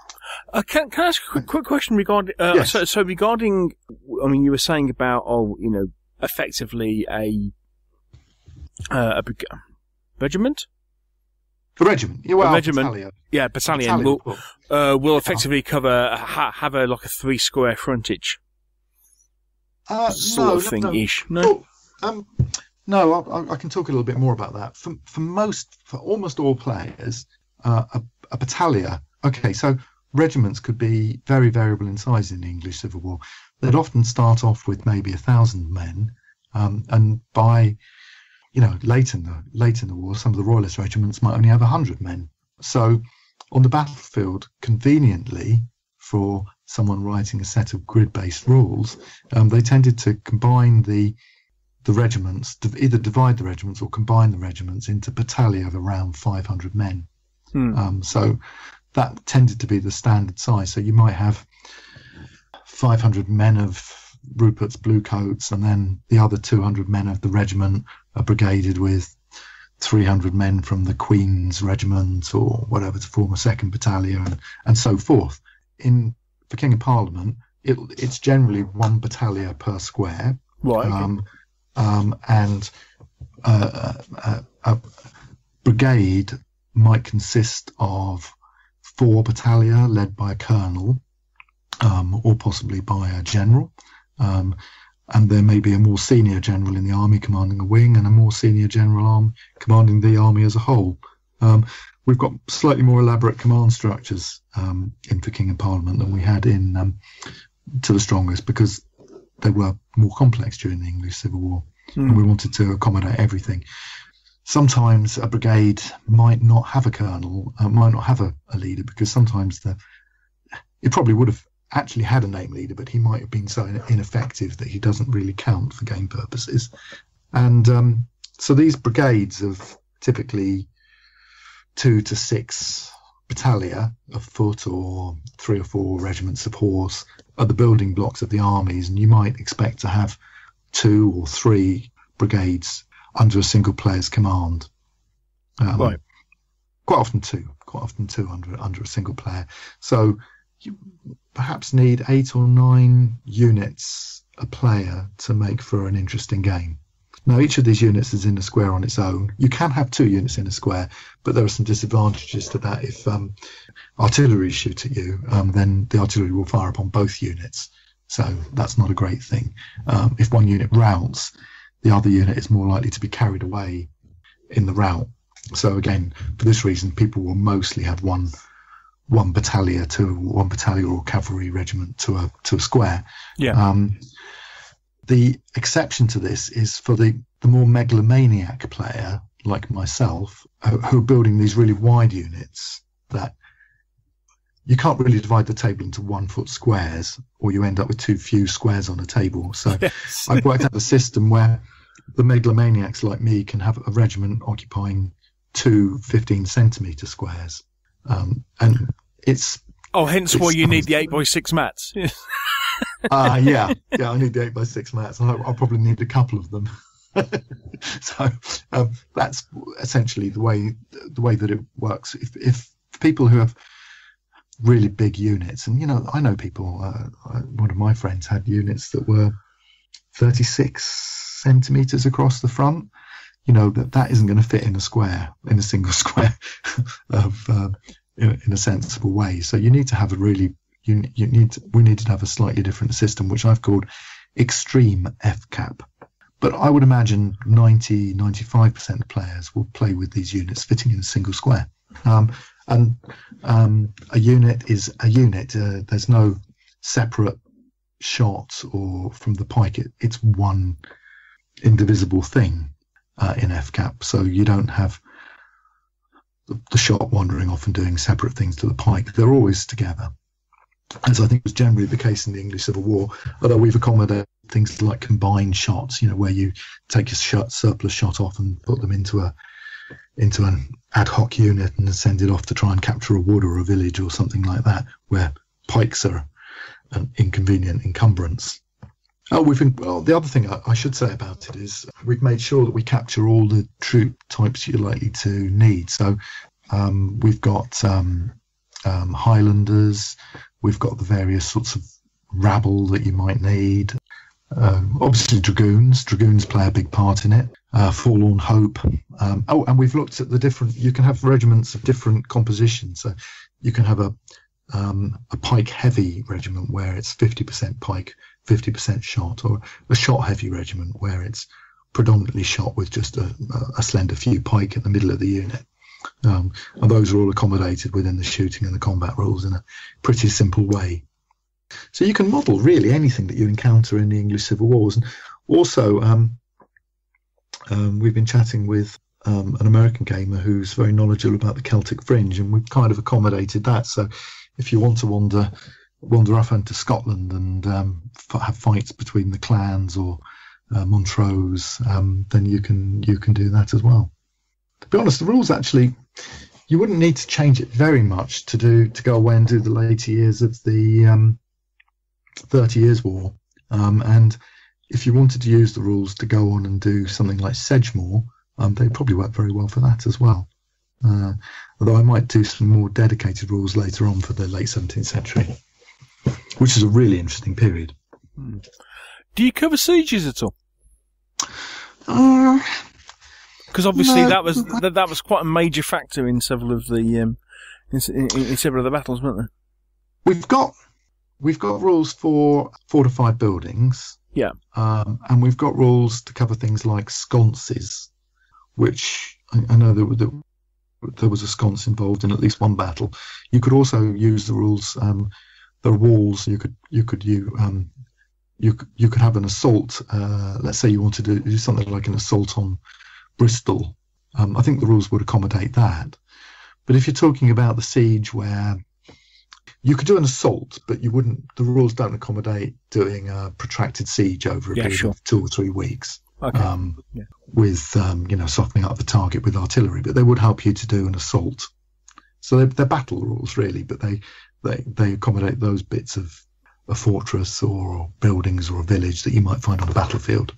No, I was just thinking the walk up the road to Lichfield Cathedral is is a really interesting. It's really interesting around there because as you walk along, you still got the stonework still bears the scars of ricochet cannon shot and all sorts of stuff. Yes. It's incredible over there. God, really good. I know. I remember as a boy going up to Winchester, and I think Winchester Cathedral was used to stable Cromwell's horse at some stage, and I think there were still bullet marks in there. And of course, the Roundheads smashed the great windows, which they pieced back together willy-nilly afterwards. Rather sadly, they're like obviously they hadn't done a lot of jigsaws when they put that back together. It's all very random put back together. Sad to see that sort of destruction.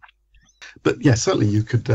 Again, I think like the ancients, most battlefields are generally fairly open, but there are very likely to be hedges on the flanks, sometimes a lot of hedges depending on where you're fighting, or stone walls.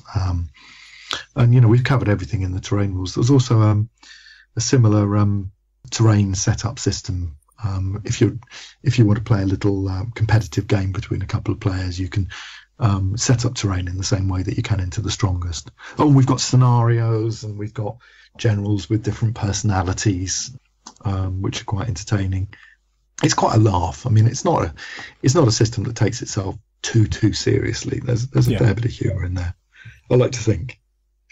So it's coming on really well. Good. They were just working at the moment this week on doing the combat examples, and then I think after I've got the combat examples written, I'll need to generate the diagrams. That'll probably be the next thing. Then at some point, I'm going to be furiously trying to finish painting figures so that I can take photos, because we'll need to illustrate the book. And I've got some innovative ideas for how we might present it. It might look a little different to the average set of War Games rules, but the jury's still out on that one. That sounds intriguing. Yeah, well, we'll see. They might look a little different, or they might not. I might bottle it. So coming out at Salutes, I guess with some new products. I should say I've done some new bases for people that want to do the same, who want to base for extreme FCAP, i.e. the big units of like 40 odd figures. I produced. My friend Ian Notter and I produced a series of bases that sort of lock together. For that, with I do all my bases with the regular edges. Yes. It's a thing I do because I like that. I don't like straight lines on base edges because I find them. I like an irregular edge because when you flock that properly, it kind of disappears into the table in a way that a straight line doesn't. A straight line is a straight line. You see it. I don't like to see the edge of bases. So my bases all have irregular edges and slope down to the table. And recently I've started flocking the edge of the bases as well, which is a thing. And you can't actually see the joins where the bases join together. For my own collection, I'm basing infantry units in blocks of 12. So 12 pike in the centre, 12 shot either side, and a command stand of about 6 or 7 figures in front with usually 3 flags. And it looks really good. There are some pictures. I have a blog if anyone wants to look it up called For King and Parliament. You just type in For King and Parliament. Right, we'll put a link to that in the show notes. Okay. I've got 3 or 4 infantry battalion finished and some very nice dragoons. And tonight I'm finishing. I won't finish tonight, but tonight I'm working on basing the Hesselrig's London lobsters in their cuirasses of blackened iron. They're a fine looking regiment. They really do look good. That's my first regiment of horse. But I should have about 1,000 figures for Salute with a bit of luck. I have got 1,000 figures painted. I just only have about a third of them based so far, so right. I'll have a long way to go. Crikey. And hedges too. I have some exciting ideas about hedges, when I do my hedges, if I have them done in time for Salute, they will be like hedges you've not seen before on a Wargames table. Oh, that sounds intriguing. There's definitely a magazine piece in these. They're only at the concept stage so far, but they're going to be quite unusual, these hedges. But I won't say any more for the moment on those. Right. So it's all coming along really well. It's been I suppose I've been working on it for 14 or 15 or 16 months now, and it's nice to think that there's only about 6 months more, well, less than 6 months left now to complete it, and then I'll be able to move on and look at new things. Now, you were asking about the fantasy set earlier. Oh, well, yes, you mentioned it in passing. I got a bit of that done, and I was quite enjoying it. And then I got distracted by the English Civil War set. I will at some stage return to it. I used to love the that Hordes of the Things system, yes. The DBA like Richard Bodley Scott system, and so I know it's possible to write a really good generic fantasy set, and I may well return to do it at some point. But I think the most likely thing to happen first is this rewrite that I mentioned of the Ancients and Medieval set to incorporate the new Renaissance set, and after that, hopefully, To the Strongest will be kind of done. I don't plan to, obviously I'll carry on supporting it, but I think I'll have taken it about as far as it needs to go. Yeah. With the second version, and that second version, as I say, it's probably at least 21 months away. It certainly won't be. There's a way to go before it's done. Yeah. I won't really know until I get stuck into it. I've got some text written for it already, obviously based around the original set, and a lot of the new ideas for it I'm testing out in the Even Stronger supplement to the Strongest. So it may not take as long as I fear. Things always seem to take about twice as long as you expect. I guess that's real life interfering with it. But yeah. After that, maybe fantasy. Who knows? Who knows where the winds of wargaming will take me? I should say whims of wargaming is more like it. Whatever snazzy army I buy. I made the mistake of picking up some very nice late 17th century figures off Mr. Imrie in Scotland, and they are beautiful. Oh. And I definitely feel a little temptation to do some armies for that.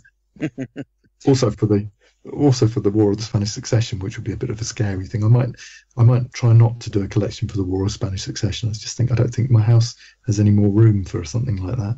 Yeah, that really is madness.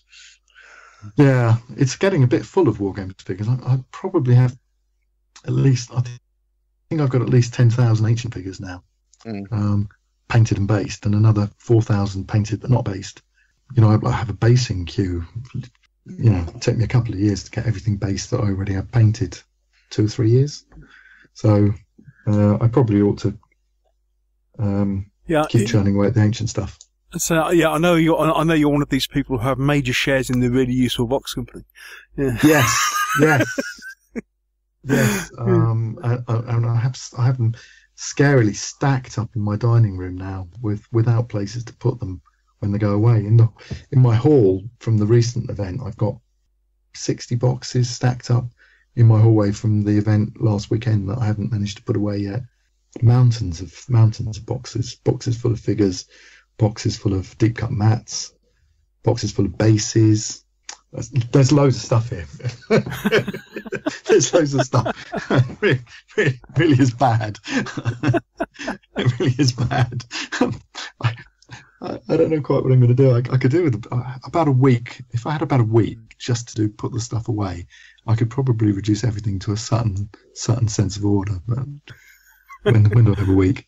If anyone's listening and obviously don't have To the Strongest, drop me a line. You can just if you search for if you Google Big Red Bat Shop, that's the shop that's got the rules in it and the deep cut mats I sell. I sell deep cut mats because people find it convenient to buy gridded mats. Funny enough, I've been selling a few. I think quite a few people that are playing Rommel have been buying mats recently, because I noticed that people are buying the mats that haven't bought the rules. So I'm assuming that quite a few people are using them for Rommel.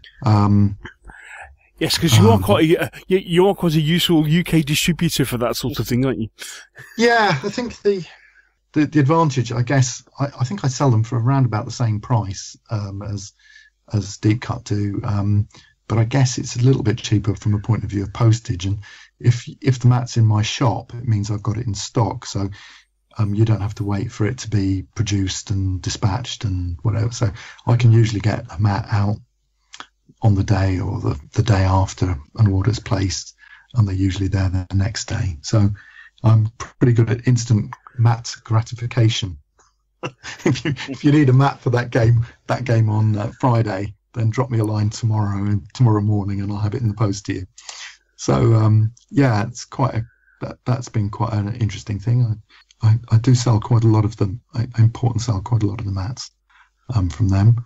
And I've had some designed as well for particularly, I had a Western Desert mat designed for sort of Alamein looking mat, which has been quite popular. Right. And another mat, which I called Sagebrush Steppe, which is good for Ancients games. You see it on quite a lot of the things on my blog. What else? I'm going to say it's my kind of winter quarters period, really, where I try and lock myself away for until Salute to do basing and write rules. But I'll be at obviously I'll be at Chalgrove in February, and at Salute, and then I'm sure I'll do another gig. We're talking about doing another big event at the War Games Holiday Centre at the beginning of June this year. I think it's around about the 1st of June. That's a good one to see. Then next year I'll take the English Civil War game round some of the events. In fact, I'll probably take it to most of the events. So that will be at Partisan, hopefully Hereward, Selwig. We'll certainly have you Newbury. come in. Yeah, that will be a good time to come, because it'll be a really good looking game by then. I mean, I've been lucky enough to buy some exceptionally well painted figures that I'm currently rebasing. That they really are. I'm not the greatest of painters. I'm good at basing and I'm good at collecting, but I'm not a great painter. But I have managed to buy figures from the very best painters this time, so it should look like it should be a stunning army. You just look at the regiments with the big bright flags waving around in front of them. It's just incredible. I hope to see some of you at some games next year. As I say, if you've got any questions, you can always email me, and my email address is in the About Me section of the Big Red Black Shop. And I'm happy to answer any questions. I spend a good portion of every day chatting, which is why it takes me about 2 years to write a set of rules. So thank you very much for having me on the show, and I'll hope to see you all at a War Games event in 2018. Brilliant. Well, Simon, thank you very much for coming on. English Civil War was one of those periods I'm thinking, I haven't got anything for English Civil War at all, and so if you wanted a nice set of rules to kind of get you into the period, I'm thinking, this seems they're very playable. I think I'm sold. Agree. That and Warlord Games Paint and Shop box will see you sorted. In fact. Yeah. Well, funnily enough, I was actually more thinking along the line of Mr. Berry's rather nice little 6mm English Civil War figures. But you always do. Well, this is it. You see, but because we've done To the Strongest in 6mm, so we've got a couple of mats in that. So we've got a couple of 3x2 mats, and it works really nicely. So cool. Well, okay. As I say, Simon, it's fantastic to have you back on the show. I always try and catch you at shows. Sometimes it's not always possible because you're in the middle of marshalling troops in one huge game or another. There's usually a phalanx somewhere on the table, isn't there? Yeah. Yes. Yeah. And there's usually Harry Sidebottom hovering around these days. Yeah. Well, it's been great coming again, and we mustn't leave it so long. I'll try and produce my next set of rules much more quickly. Superb No, stuff. no, Well, we should have a chat. We should have a chat in a year's time, and even if it's just a bit of an update, I'm sure there will be some battle stories to tell by then. oh yeah, that would be cool. For King of Parliament rules. That would be cool. Well, Simon, thank you very much for coming on and telling us all about King of Parliament. We wish you all the very best with your basing marathon. And Based-on, yes. yes. And we shall look forward to seeing the rules in the new year. Thank you very much. Cheers all. Bye. Bye. Bye.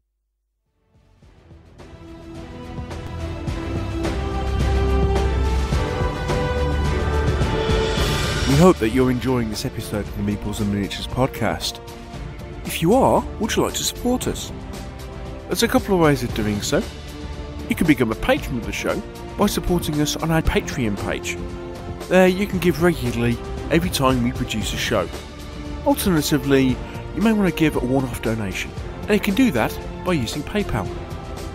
For more details on both these options, please click on the Donate tab on our website www.meeplesandminiatures.co.uk.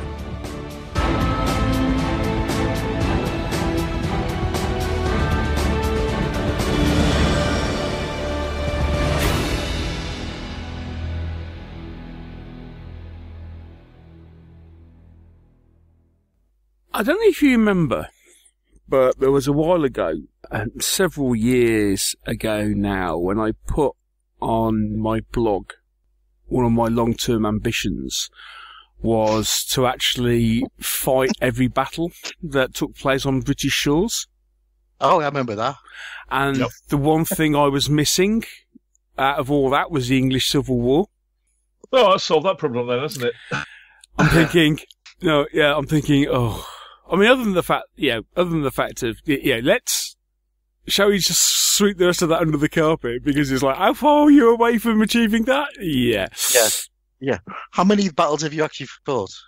Have you got past, I've done some fighting HMO. each other with sticks and mistletoe? Have you got as far as Mons Gropius? I think we've done Mons Gropius. I think, we did it in Command and Colours, I think. Battle of Lincoln? No, we haven't got that far. Hastings? No, we haven't got to Dark Age yet. No. All right, so there's all those lovely little badly documented skirmishes. Yes, and between. Most of them fought on Doggerland before it sank. However unrealistic that ambition was, the one hole I had was English Civil War. And I think that game, especially with the fact that they're turning around and going, you can make your units up, so your combined pike and shot units are, you can just basically make them up, and they will cover a single base. I could just see that working so well in 6mm, and it will look really cool. Yeah, just don't put your hand down on a pike block. No. That way lies pain. Yeah, but I can see that as a way for me of getting into English Civil War. That way lies madness. Mr. Berry, I need to have a chat with you at some point because he does make exceedingly good 6mm English Civil War miniatures. They are incredibly pretty at that scale. Anyway, yes, moving on. I have to do an apology. Yes? Because during the interview, I mentioned that I'd listened to a podcast which mentioned about troops running away to the nearest flag and then to the next nearest flag. I had completely the wrong battle. The battle I was talking about was the Battle of Warringen in 1288 in Cologne. Absolutely nothing to do with the War of Spanish Succession. Well, there you go. I was 400 years out. What's 400 years between friends? Yeah. This is what happens when you listen to audiobooks and podcasts of different periods of time when they all sort of blur into one in your head. Occupational hazard of being a period slut, I suppose. Yes. Yes, it all blends into one. It's at the point where you have Normans driving around in Panzers that you really got to worry about it. But there we go. Mr. Whittaker. Has your Battle of Britain turned up yet? Well, thereby hangs the tail. Was it the front garden?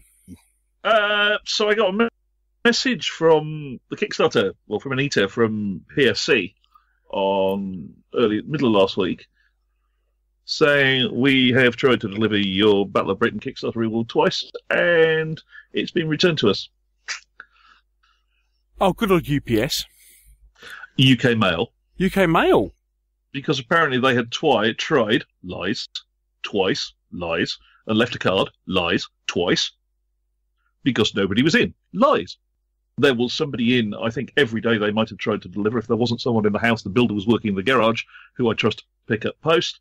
And so, yeah, whoever's our UK Mail contractor at this end of town in Peterborough, not impressed.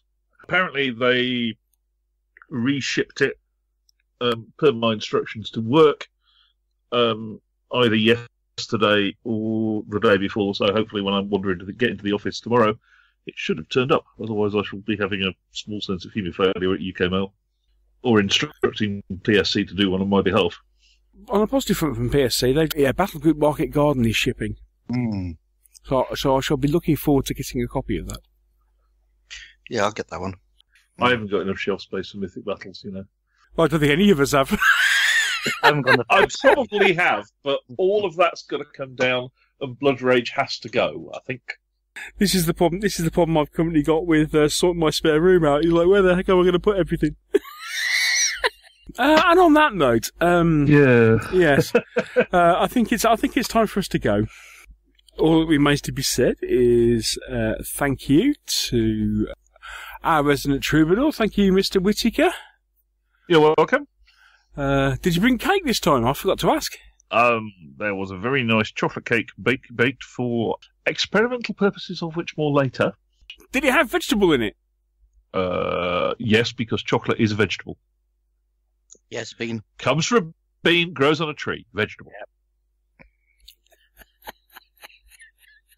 So, yes, on that grounds, yes, it was a very, very nice chocolate cake, which was being made for experimental purposes and passes the necessary tests. Excellent. And I think there's a slice of a very, very nice apple and lemon tart left, which I'm going to have once I finish this podcast, assuming anyone hasn't eaten it.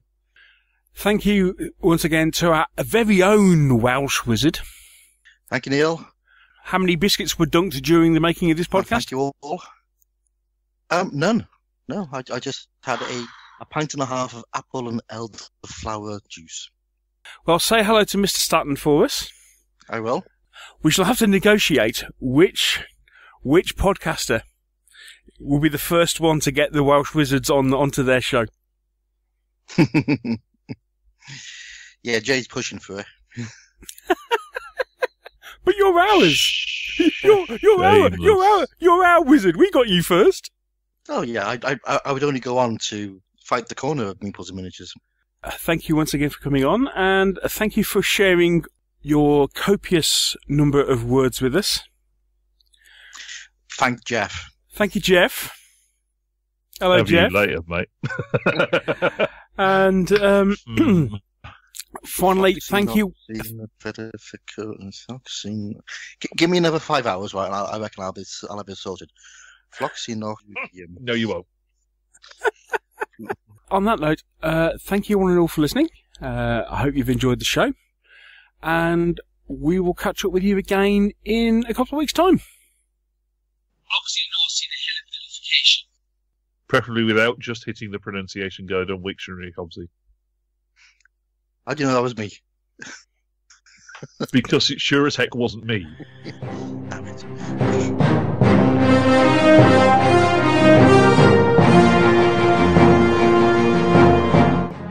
Thank you for listening to the Meeples and Miniatures podcast. If you've enjoyed the show, why not share it with others by leaving us a review on iTunes? And if you have any comments or questions, you can always email the show. The address is info@meeplesandminiatures.co.uk. And you can also visit our webpage, where you'll find a complete episode archive, all the View from the Veranda podcasts, rules reviews, and our blog of hobby items and news, which is updated several times a week. This is also where you'll find the links to our presence on social media, and here you can follow us on Twitter or join our Facebook group. And finally, here you can also find details should you wish to support us by making a donation to the podcast. All this on the Meeples and Miniatures website, www.meeplesandminiatures.co.uk. The Meeples and Miniatures podcast is licensed under a Creative Commons Attribution, Non-Commercial, No Derivatives 3.0 Unported license. Thanks again for listening, and we'll see you in a couple of weeks.